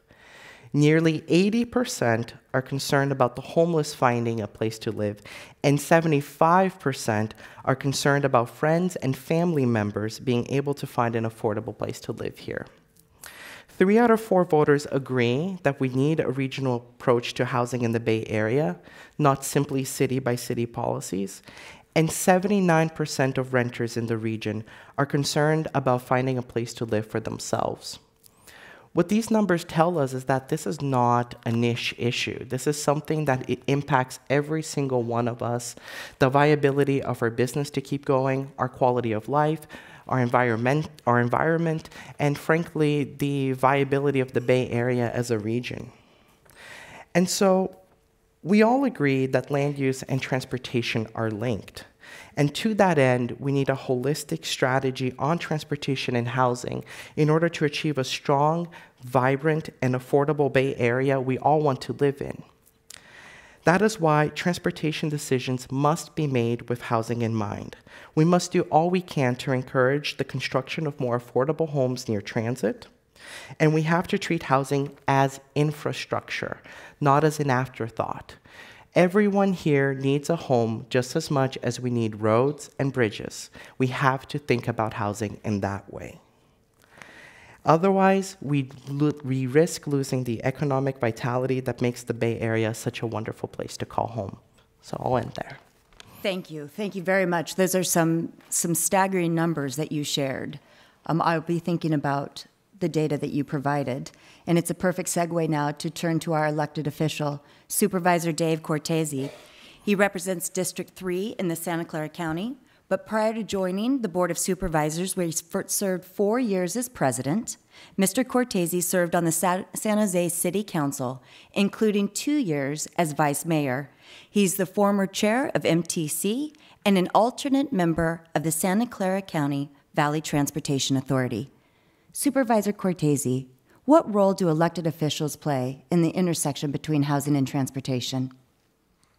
Well, thank you so much, Karen. And before I start to answer the question as concisely as I can, I want to thank Secretary Mineta. I want to thank the Mineta Transportation Institute, San Jose State University, you, Karen, and everyone who's been involved in pulling this together, because this kind of dialogue, given the numbers that we just heard from Pedro in terms of public engagement right now, is something that's, I believe, needs to continue to happen so that we don't lose that public engagement.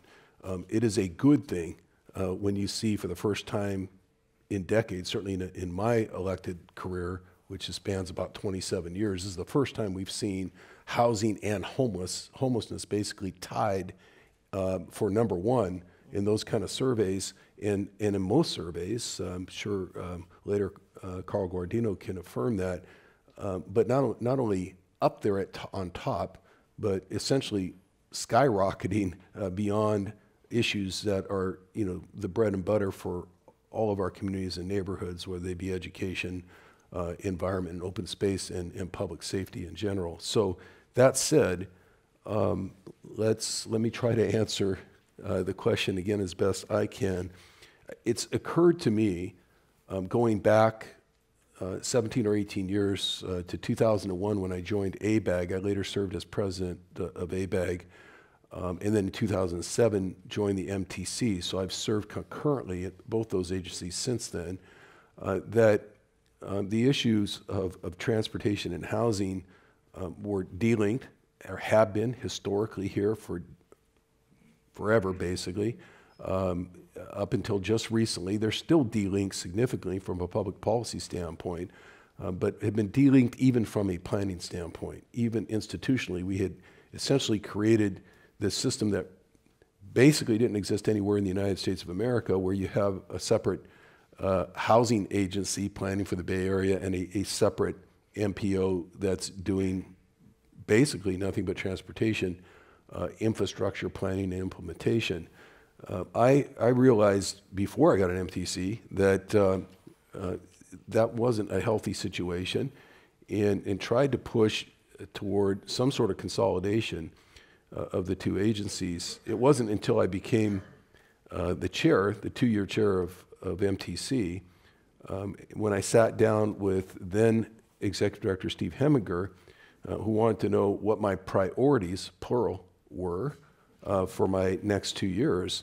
And to his credit, for those of you who feel those maybe are very, very staff-driven organizations, perhaps some truth there to some degree. But my experience has been that from a public policy standpoint, the executive directors of those organizations have turned to their policymakers and said, what do you feel needs to be the priorities here? And that's exactly what happened. I said, I don't have priorities, plural. I have one priority, and that's to merge or consolidate ABAG and MTC, to pull planning and transportation housing together with one single unified mega planning staff that informs all the elected officials here in 101 cities, in 9 counties, and those from Caltrans. Bijan Sortipi used to be my seatmate at MTC. We all need to be being informed in a singular way, because it's a singular issue in reality. It's not a bilateral issue. So that alliance was created, and I think it's working. Someone asked me just in the last 24 hours how well I think it's working. I think it's a work in progress, but by and large, it's working very well. There's other underlying issues, though, besides just planning, right? My experience as a vice mayor in a big city, as a county supervisor, informs me that just the synchronization of the build-out of transportation facilities and housing has always been an issue. Just give you one very basic example. When I was on the San Jose City Council, in the spirit of MTC's Resolution 3434 and what probably most people in here believe, when we saw the light rail coming down what's called the Capitol Corridor in North San Jose, which would ultimately end up at Tasman and Santa Clara and what's now Levi Stadium and so forth, we said we need to sweepingly, if that's a word, re-general plan that corridor to 100 units to an acre. It was about 6 to 8 to the acre. We did that. Wow. We did that then. I've been on the Board of Supervisors now for 10 and a half years. You can drive down that corridor and you won't see 100 units to the acre. And that's not to blame anyone who succeeded me on the city council. That job was done. The planning piece was done. But what do we need in terms of incentives? Is it tax incentives? Are there other economic needs that we have? There was a time when you could, before the Reagan Tax Reform Act, when tax-exempt bond financing would have been available for those kinds of projects. It's no longer the case, so we need to look at that, and we only have so much ability at the regional and state level to bring to bear those kind of incentives. So you go to transportation money and say, will that help? Does that help create some incentive, to bring into alignment, not just the planning, but the actual implementation? And we all know that the other side of the coin is a problem too, because it is literally the other side of the coin. We get housing projects that are approved based on the anticipation of rail or transit improvements that are then essentially delayed or struggle to get off the ground because of the erratic nature of transportation funding. And this creates this tension at the regional level among good elected officials, I think, I won't point to myself, but my colleagues who say, do you really want to take transportation funding and use it as an incentive for housing when we struggle to have enough consistent transportation funding in the first place for the transportation that's going to trigger those very housing developments? So we've got to work through that. I know I have a limited amount of time to continue at this point, but I just want to say one last thing that I don't want to lose sight of, and hopefully this kind of dialogue will also keep this larger issue up in the air. AB 32, SB 375 set this whole region on a different course in every region in California, saying that what all this needs to be about now is GHG reduction, okay? Yeah, we need to do a lot of things that make our communities more livable, but 60% of our GHG problems are coming from emissions. And if we don't have a regional plan that reduces vehicle miles traveled, that does workforce proximity, that starts to tackle those issues, we're doomed. That's not an overstatement. And people like Senator Scott Wiener, I don't think get enough credit, who was also a seatmate of mine at MTC, for what he's really after. As he's looking at Plan Bay Area and saying, this is a house of cards. We are doomed if we're going to say that we have a plan here that produces housing in proximity to workforce and reduces GHG, but in fact, at the local level, that housing production never happens. He's really making an environmental argument, and he doesn't get enough credit for that, in my opinion. He's gotten criticized in a number of ways about local control and everything else, but he's had the courage to step up and say, I'm not going to let my environment in the global environment go down the tubes because we can't figure out how to produce housing aligned with how our own plans say we're going to produce it. And I think we need to keep talking about that. Thank you very much. Absolutely. Thank you very much. Let's now hear from the transit agency perspective. Abby Thorne-Lyman is the program manager for transit-oriented development at BART. She provides policy, direction, and strategic oversight of housing and commercial development on BART's 250-acre real estate portfolio. Good. Abby. Thank you, Karen. Thank you. It's such an honor to be on the stage with so many leaders in this niche field of the intersection of housing and transportation. I consider it my responsibility as an employee of BART to bang on those cylinders of excellence for housing and transportation and try to knock down that cylinder wall. And sometimes I actually feel more like a translator, because I'm having to explain tax credits to somebody who's run a transit agency or explain, BART's maintenance and operational needs to Pedro, who kindly takes it from me. So I just want to start by acknowledging again the impact that transportation has had on communities. And I think there's really few better examples than where we're sitting today in downtown San Francisco. It's hard to imagine what this city would be like if we hadn't started that construction on Market Street 50 years ago. How would we be moving those 28,000 people an hour in at the morning rush hour? The reality is we wouldn't. We wouldn't be moving an additional, that we would not have as many jobs in downtown San Francisco. 2/3 of BART's trips begin or end on Market Street. We are obviously very much a hub and spoke kind of agency. We feed people primarily from the East Bay to the West Bay. We're trying to feed more people from the West Bay to the East Bay, and very, very soon to the South Bay and to San Jose, which is very exciting for us. But I think part of the reason that BART has had this program in place, this transit-oriented development program, since the early 1990s, is actually because of the impact that BART has had on the communities in the East Bay and the impact that those communities have had on BART, to be very realistic. So BART has a dozen transit-oriented development projects that are under construction or have been completed around stations, and you can see those in the examples like the Fruitvale Transit Village or the Contra Costa Center at Pleasant Hill. You can see how those areas have been transformed by development on BART's property.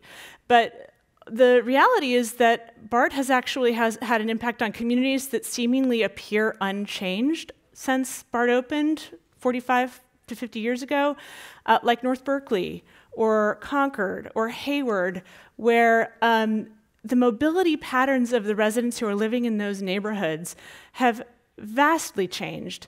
A household that lives within a half a mile of a BART station is twice as likely to walk, bike, and take transit to work, and half as likely to own 2 cars in their family. And that is really the performance that we're talking about. It's the greenhouse gas reduction that we're talking about. And that's why BART actually started to care about this issue and started to focus on developing housing on its own property at its stations, was really because BART is about ridership. It's a very ridership-driven agency. We have one of the highest fare box recovery rates in the United States that hovers between 60 and 80% of our operating costs covered by our riders. And so we need riders to continue to ride BART. I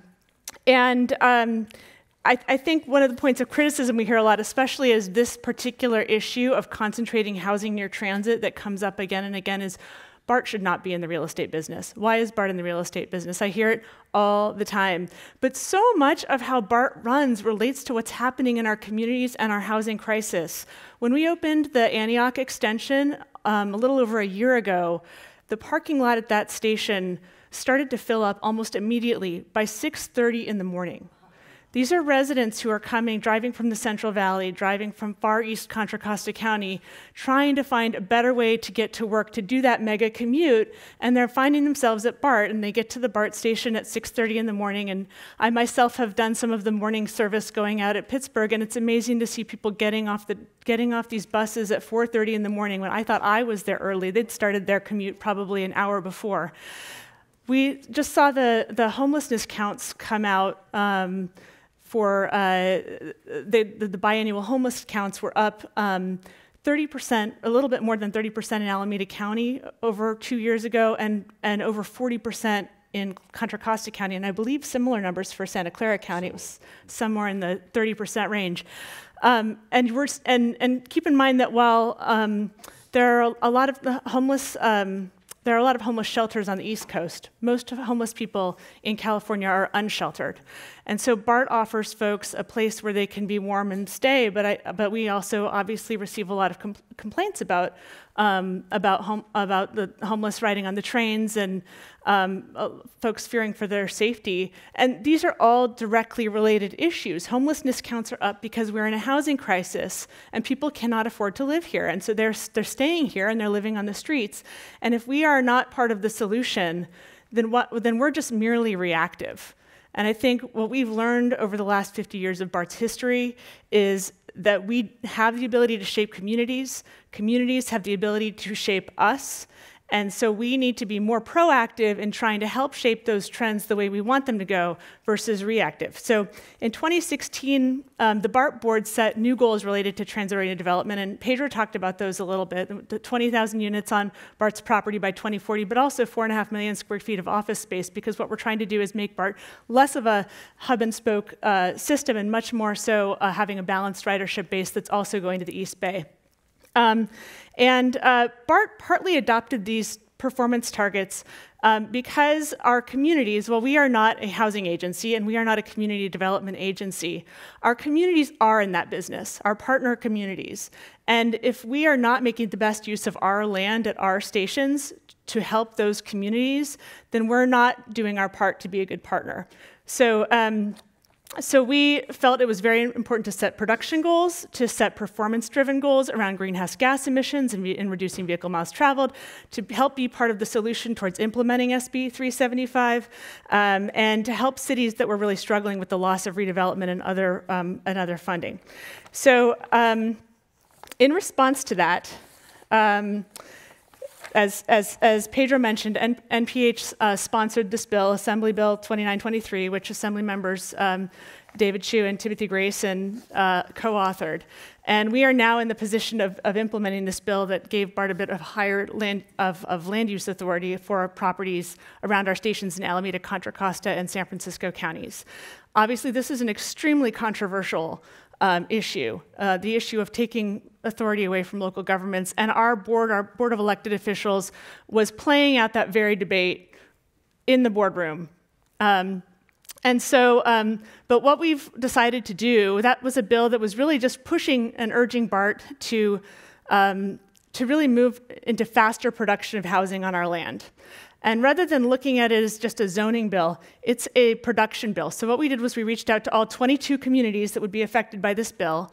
And we actually found that of those 22 communities, well over a dozen communities are interested in BART advancing development on our property within the next 5 years. So we have the interest there. We have the willing partners. And I think where we go from here is about willing partnerships. It's about working with our communities and supporting the production of the housing that they need to build on our property.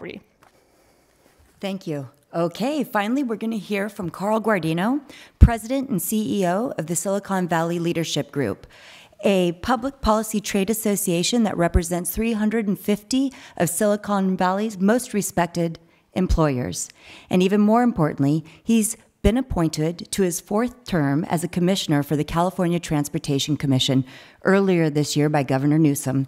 As a housing advocate, he co-created the Housing Trust Silicon Valley, which has helped 30,000 people afford homes in high-cost Silicon Valley. Let's hear about the private perspective.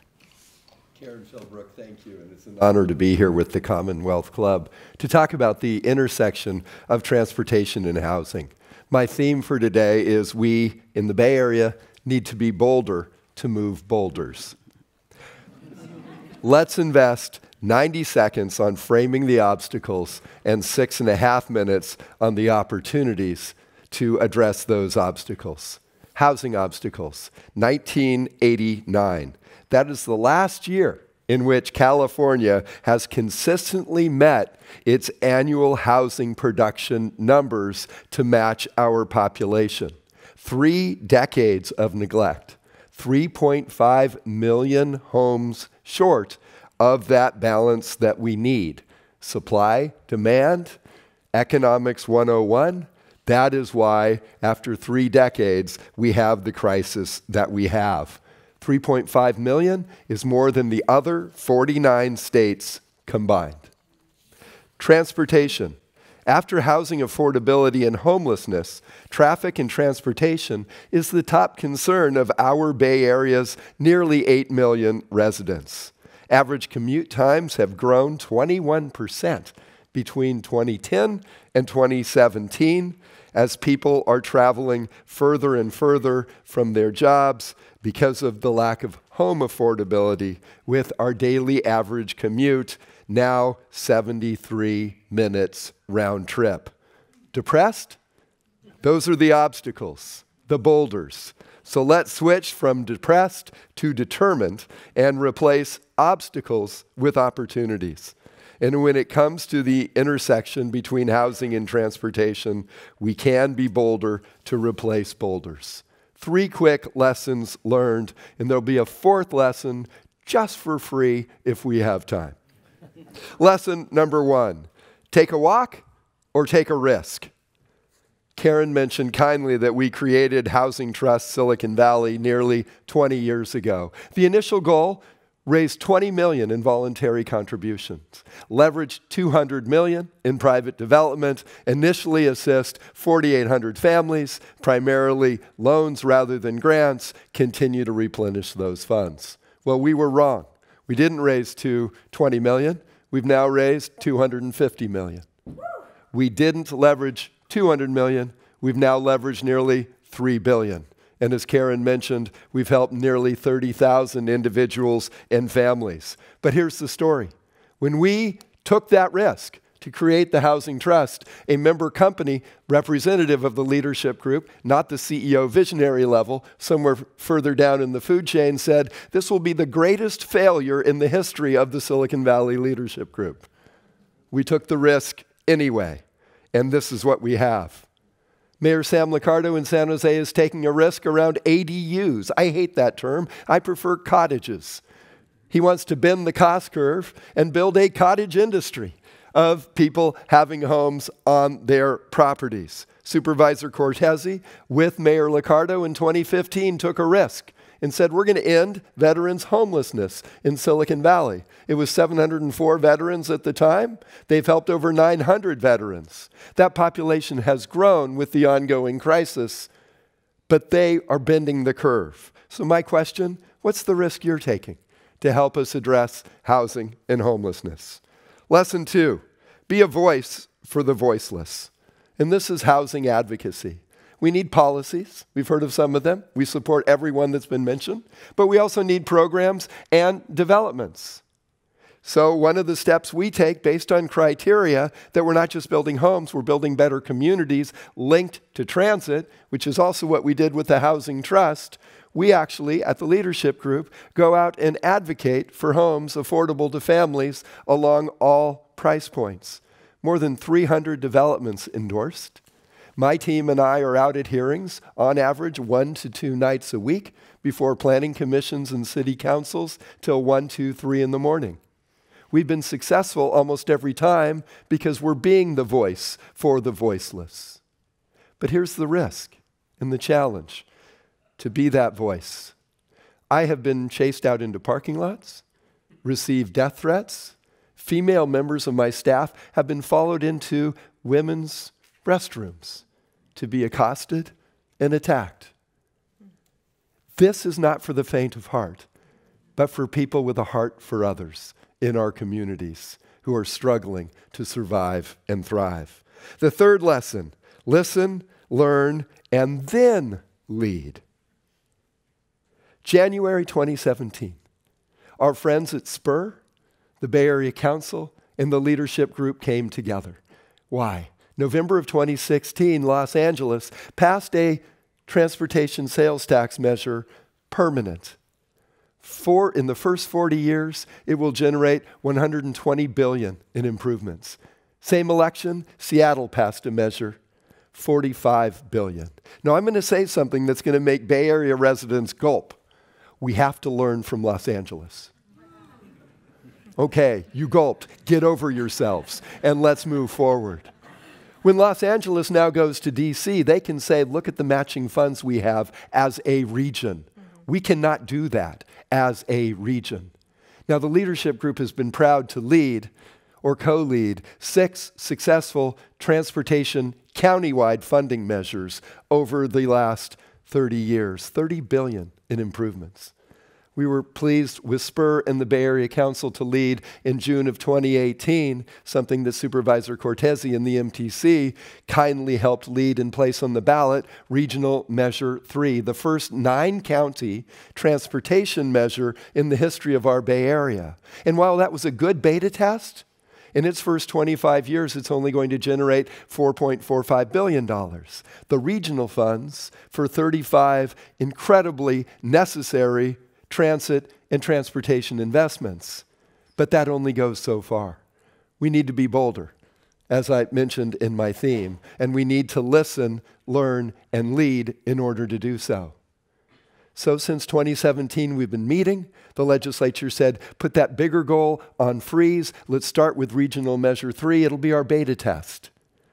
Well, now we're back with an initiative called Faster Bay Area. And the listening before we lead is we're meeting with 40 transportation professionals, the CMAs, the fixed train operators, all of the transit agencies in the region, along with MTC, Caltrans, Caltrain, and the others. We need to learn from the technical experts, because here's the question the leadership group wants to answer if we're going to do any other big measure that represents a regional economy with regional commute patterns. Here's the question. The Bay Area deserves a regional transit system that's world-class, seamless, integrated, that will better serve the transit dependent while luring those of us who are not transit dependent out of our cars. If that is the vision, then what do we need to do that's worth reaching into our own wallets rather than our neighbors' wallets? And I owe you 14 seconds. We'll go to question and answer. I knew that was coming.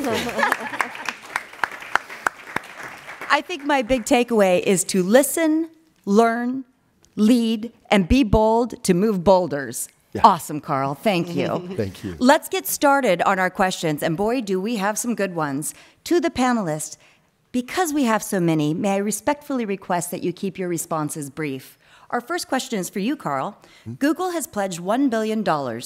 Is there a better way for tech companies that have benefited from recent tax breaks to give back or contribute to the Bay Area's housing crisis, to which they and many other tech companies are responsible to exacerbating this crisis?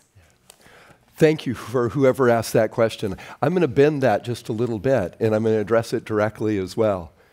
Jobs for hardworking families and individuals in our region and state is not the problem. Not building homes is the problem. Remember, 1989, since we've consistently met that need. 3.5 million homes short. The problem isn't because, fortunately, we're creating jobs. How many people working here would like to be unemployed? I remember 2002 through 2002, the dot-com bust. 119,000 people lost their jobs. The problems that created. It took 6 years to get those jobs back. Similar in 2008 through 2010, even more job losses with the steepest and deepest economic decline we've ever seen. So let's create jobs, but let's make sure that we're providing hardworking local elected officials with the support they need to press the green button rather than the red when an affordable home development comes before them, especially a transit-oriented affordable home development. So let me brag about Google. We had foreknowledge that that was going to happen. $1 billion investment is amazing. But think about it. It takes in San Jose, as Supervisor Cortese could attest, nearly $750,000 to build an affordable home. It's over $1 million in San Francisco. We have to bend that cost curve because as generous as that is with their corporate funds, that's only 20,000 new homes. So we have to do much more.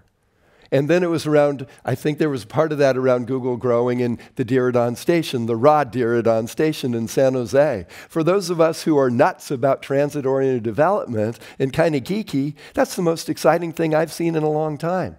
Placing 20,000 jobs at a company like Google that wants to make that integrated into the community with housing as well at all price points, when we have a station that currently has Caltrain, Light Rail, Altamont Commuter Express, Amtrak, Capital Corridors, buses, express buses, and shuttle buses. By 2026, we'll have BART. Hopefully by 2027, we'll have high-speed rail.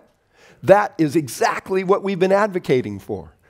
So high five to companies like Google's that Google-like are stepping forward. Virtual high five. All right. All right, Supervisor Cortese, how do we develop political will to pass tenant protections? That's good. An easy one. Great question. I mean, we've seen a lot more political will or willingness, I think, at the local level in recent years, particularly, to put certain tenant protections in place. Whether it's just cause or expansion of rent control or whatever. Obviously, at the legislative level, there's been a lot more resistance, even at the ballot box, in terms of overturning Costa-Hawkins. So I think that right now, really for the first time, again, in my recollection, we've got such an array of housing bills in the legislature that it's very, very important, I think, for the legislature to take a surgical approach and not do what we elected officials have a tendency to do on a wholesale level so much, is instead of being surgical and thoughtful about how we're going to do these things, use a meat cleaver and end up making things worse or creating resistance and referendums that come back to overturn everything that the legislature is trying to do. So I do think there's plenty of tools, is what I'm saying, in the couple hundred bills that are in the legislature right now. But our legislature needs to choose wisely and make sure that we're actually making progress. I think the idea that we can get away without tenant protections while we're in this crisis is wrong. That train left the station, and now we need to just be very thoughtful about what we're putting into place. Thank you. Lori. The disabled and mobility impaired rider on public transit are not well looked after, combined with broken escalators and rough roads impacting bus riding comfort. Compared to Japan, infrastructure maintenance is poor in the U.S. What can we do about this? So yes, infrastructure maintenance is poor in the U.S., and that's a reflection of what we've invested in it.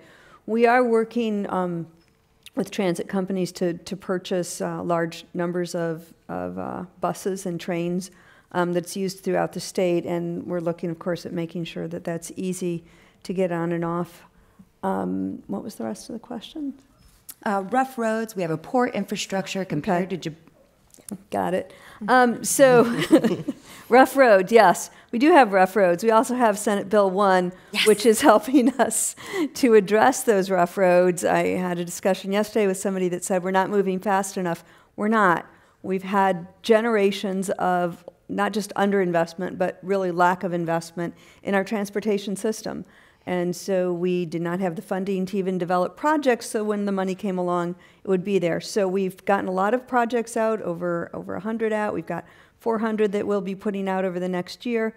We are almost doubling the investment next year that we had this year. It takes time to develop the project. The easy stuff we've started to work on. The harder stuff is going to take a little longer to get out. We've used a Band-Aid approach for years of just doing the minimum to keep the system running. We're changing the way we think about our maintenance, that we're not using a Band-Aid approach. We're actually looking at doing the bigger long-term fixes so you don't see us out there all the time. So give us time, and we will continue to work with the grant programs for funding transit agencies as well. Okay, thank you. Abby, how are you assessing how well TOD strategies are working? Yeah, we are in the midst of actually completing a survey of households who are living in developments near our stations to understand a little bit more about how they actually move. This is a longitudinal study that is building on work that Dr. Robert Cervero completed back in 2004. So it has been a while. It is hard to get the funding to do a survey like this. But one of the hints of research, one of the findings that came out of that 2004 study was actually that the residents of TOD, that the residents of TOD actually tend to get on BART later in the day. So that is something that in 2004 did not really matter to BART. Matters a whole lot today. So that's something we're actually trying to tease out right now, is not just how much people take BART, but when they're getting on the system. Thank you. Pedro, Senate Bill 50. The measure that would overhaul zoning rules to allow higher density housing in some neighborhoods has been strongly opposed by some and defeated twice in the last 2 years in Sacramento. 1, what is happening? And 2, should SB 50 include substantial money for transportation? That's an excellent question. So one distinction that I want to make is SB 50 and its predecessor, SB 827. SB 50 is a product of 1 year of conversation with stakeholders from across the political spectrum to address the deficiencies that were found in 827. 827 initially did not include many of the affordability protections, tenant protections that SB 50 featured. And so, so first there was 827, it was defeated. SB 50 came along, had widespread support from labor, affordable housing groups, the business community, the realtors, and it brought together a number of political forces that 827 simply did not have. And we were well on our way to getting a deal on its final affordability levels and tenant protections before the bill was shelved and made into a 2-year bill. As far as the funding for transportation goes in the SB 50, that bill was simply trying to address the zoning side of the issue and not so much the transportation funding. And that is a critical question. I think that had that bill passed this year, we would see much more demand for transit. And that would place additional burdens on our existing infrastructure, and we would have to have that conversation as a state around what that means. I think with the new investment that we have through SB1, we would likely continue to have that conversation from that route, but also looking to see, well, what are voters willing to support? So I would say that with SB 50 being made into a 2-year bill, the conversations are very much ongoing, and we are committed to continue to work on it to truly make it the best bill that it can possibly be when it comes up again in January. Okay. May I be potentially controversial with one sentence? I would love it. The Silicon Valley Leadership Group actually co-sponsored Senate Bill 827, which was the earlier iteration of Senate Bill 50, and we're strong supporters of SB 50. And we often hear from well-meaning local elected officials their concern about losing local control. And with all respect, with local control comes local responsibility. Mm-hmm. And when we are appropriately providing jobs that people need to support their families, earn a living, and have the meaning that a job can provide, they also, those jobs need a place to go home to sleep at night. That's right. And in the Bay Area and throughout California, we have not lived up to the needs of those hardworking families. I have 3 young kids. I adore them. when they grow up, I want them to be able to afford to live in the community in which we've raised them, but I don't love them so much that I want them to stay in my house forever. And that's currently the only choice they have, and we need to change that. Absolutely. The idea of my little Charlie staying with me till she's 30 is pretty okay with me. Fortunately, we've reached the time in the program where we only have one more question that can be asked. It's a good one. Lori, let's see. Part of California's housing crisis also includes the rising homeless population. About 1/5 of the nation's homeless are said to reside in California. This includes many encampments on Caltrans property and right-of-way. In what way is Caltrans managing this challenge? So this is a huge challenge for a transportation agency to be dealing so frequently every day with homelessness and homeless encampments in our right-of-way. So there's several ways we're approaching this. One is we continue to try and clean it up. Our right-of-way is no place for people to be living. It's dangerous. You're next to moving cars. Aside from that, there's other things we're doing though, and I really applaud the Bay Area. I deal with statewide, but the Bay Area, in San Francisco, we've partnered on the navigation centers where for $1 a year, the city of San Francisco is leasing our right-of-way where it's safe for navigation centers. And I was at one of the ribbon cuttings, and there was a woman there who had been helped by it. You come in, you get help, you bring your pet, you bring whatever you have. There's very little restrictions. So things like that. In San Jose, I think we've got, I always confuse all of the different programs. But we've got other programs throughout San Jose, Oakland, San Francisco, where we are partnering. You can build small housing and stuff like that. We are also have a program that we never talk about, but I think is really good.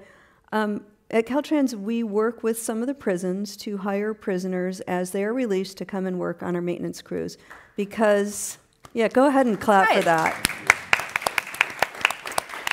Because that's when you're extremely vulnerable, is coming out of prison and you don't have a job and you don't have a place to live. And the recidivism rate, I wish I had the numbers, it's extremely low if you've been able to come and get a job with us. So that's another great program that not a lot of people know about. We also have a separate program with parolees and another company where we hire that company. They bring parolees in, learn how to do work in our right-of-way. Again, give people a job so we don't have this issue of people camping in our right-of-way. We have other programs with the city of San Jose, with the business community. I think San Jose has anyway, bring people in, homeless people in to clean up our right-of-way. So those are some of the more proactive things we're doing. Additionally, the governor has asked all state agencies to look at what excess land do we have that can be converted into housing. And we are looking at, as every other state agency is, we are looking at all of our right-of-way and looking at what opportunities are there. And I've asked my team to go a little further, and we'll see how it works out. None of this is going to happen overnight. But we have some locations where we have facilities that maybe are close to transit-oriented or would make better transit-oriented development than what it's used for today. And so we're trying to take a more creative look at where can we give up land, or maybe we can move to a different location. What would be better for housing? I think we have some opportunities to really make a difference so that our main focus is not just this continuous cleanup of homeless encampments. Thank you. And thank you to all of our panelists for today. I'm disappointed that we've come to the end of our program because the dialogue is rich and there are many more questions.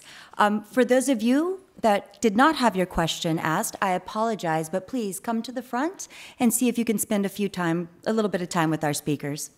Thank you again to our featured speaker, Dr. Asha Weinstein-Agrawal, Lori Berman, Pedro Galveo, Dave Cortese, Abby Thorne-Lyman, and Carl Guardino. We appreciate your time and your expertise very, very much. And thank you earlier to our keynote speaker, the Honorable Therese McMillan, Executive Director of the Metropolitan Transportation Commission, and a very warm thank you to Secretary Norman Y. Mineta. We also thank our audiences here and on radio, television, and the internet. Today's program has been sponsored by the Mineta Transportation Institute at San Jose State University. I'm Dr. Karen Philbrick, And this concludes today's program at the Commonwealth Club, the place where you are in the know. Thank you.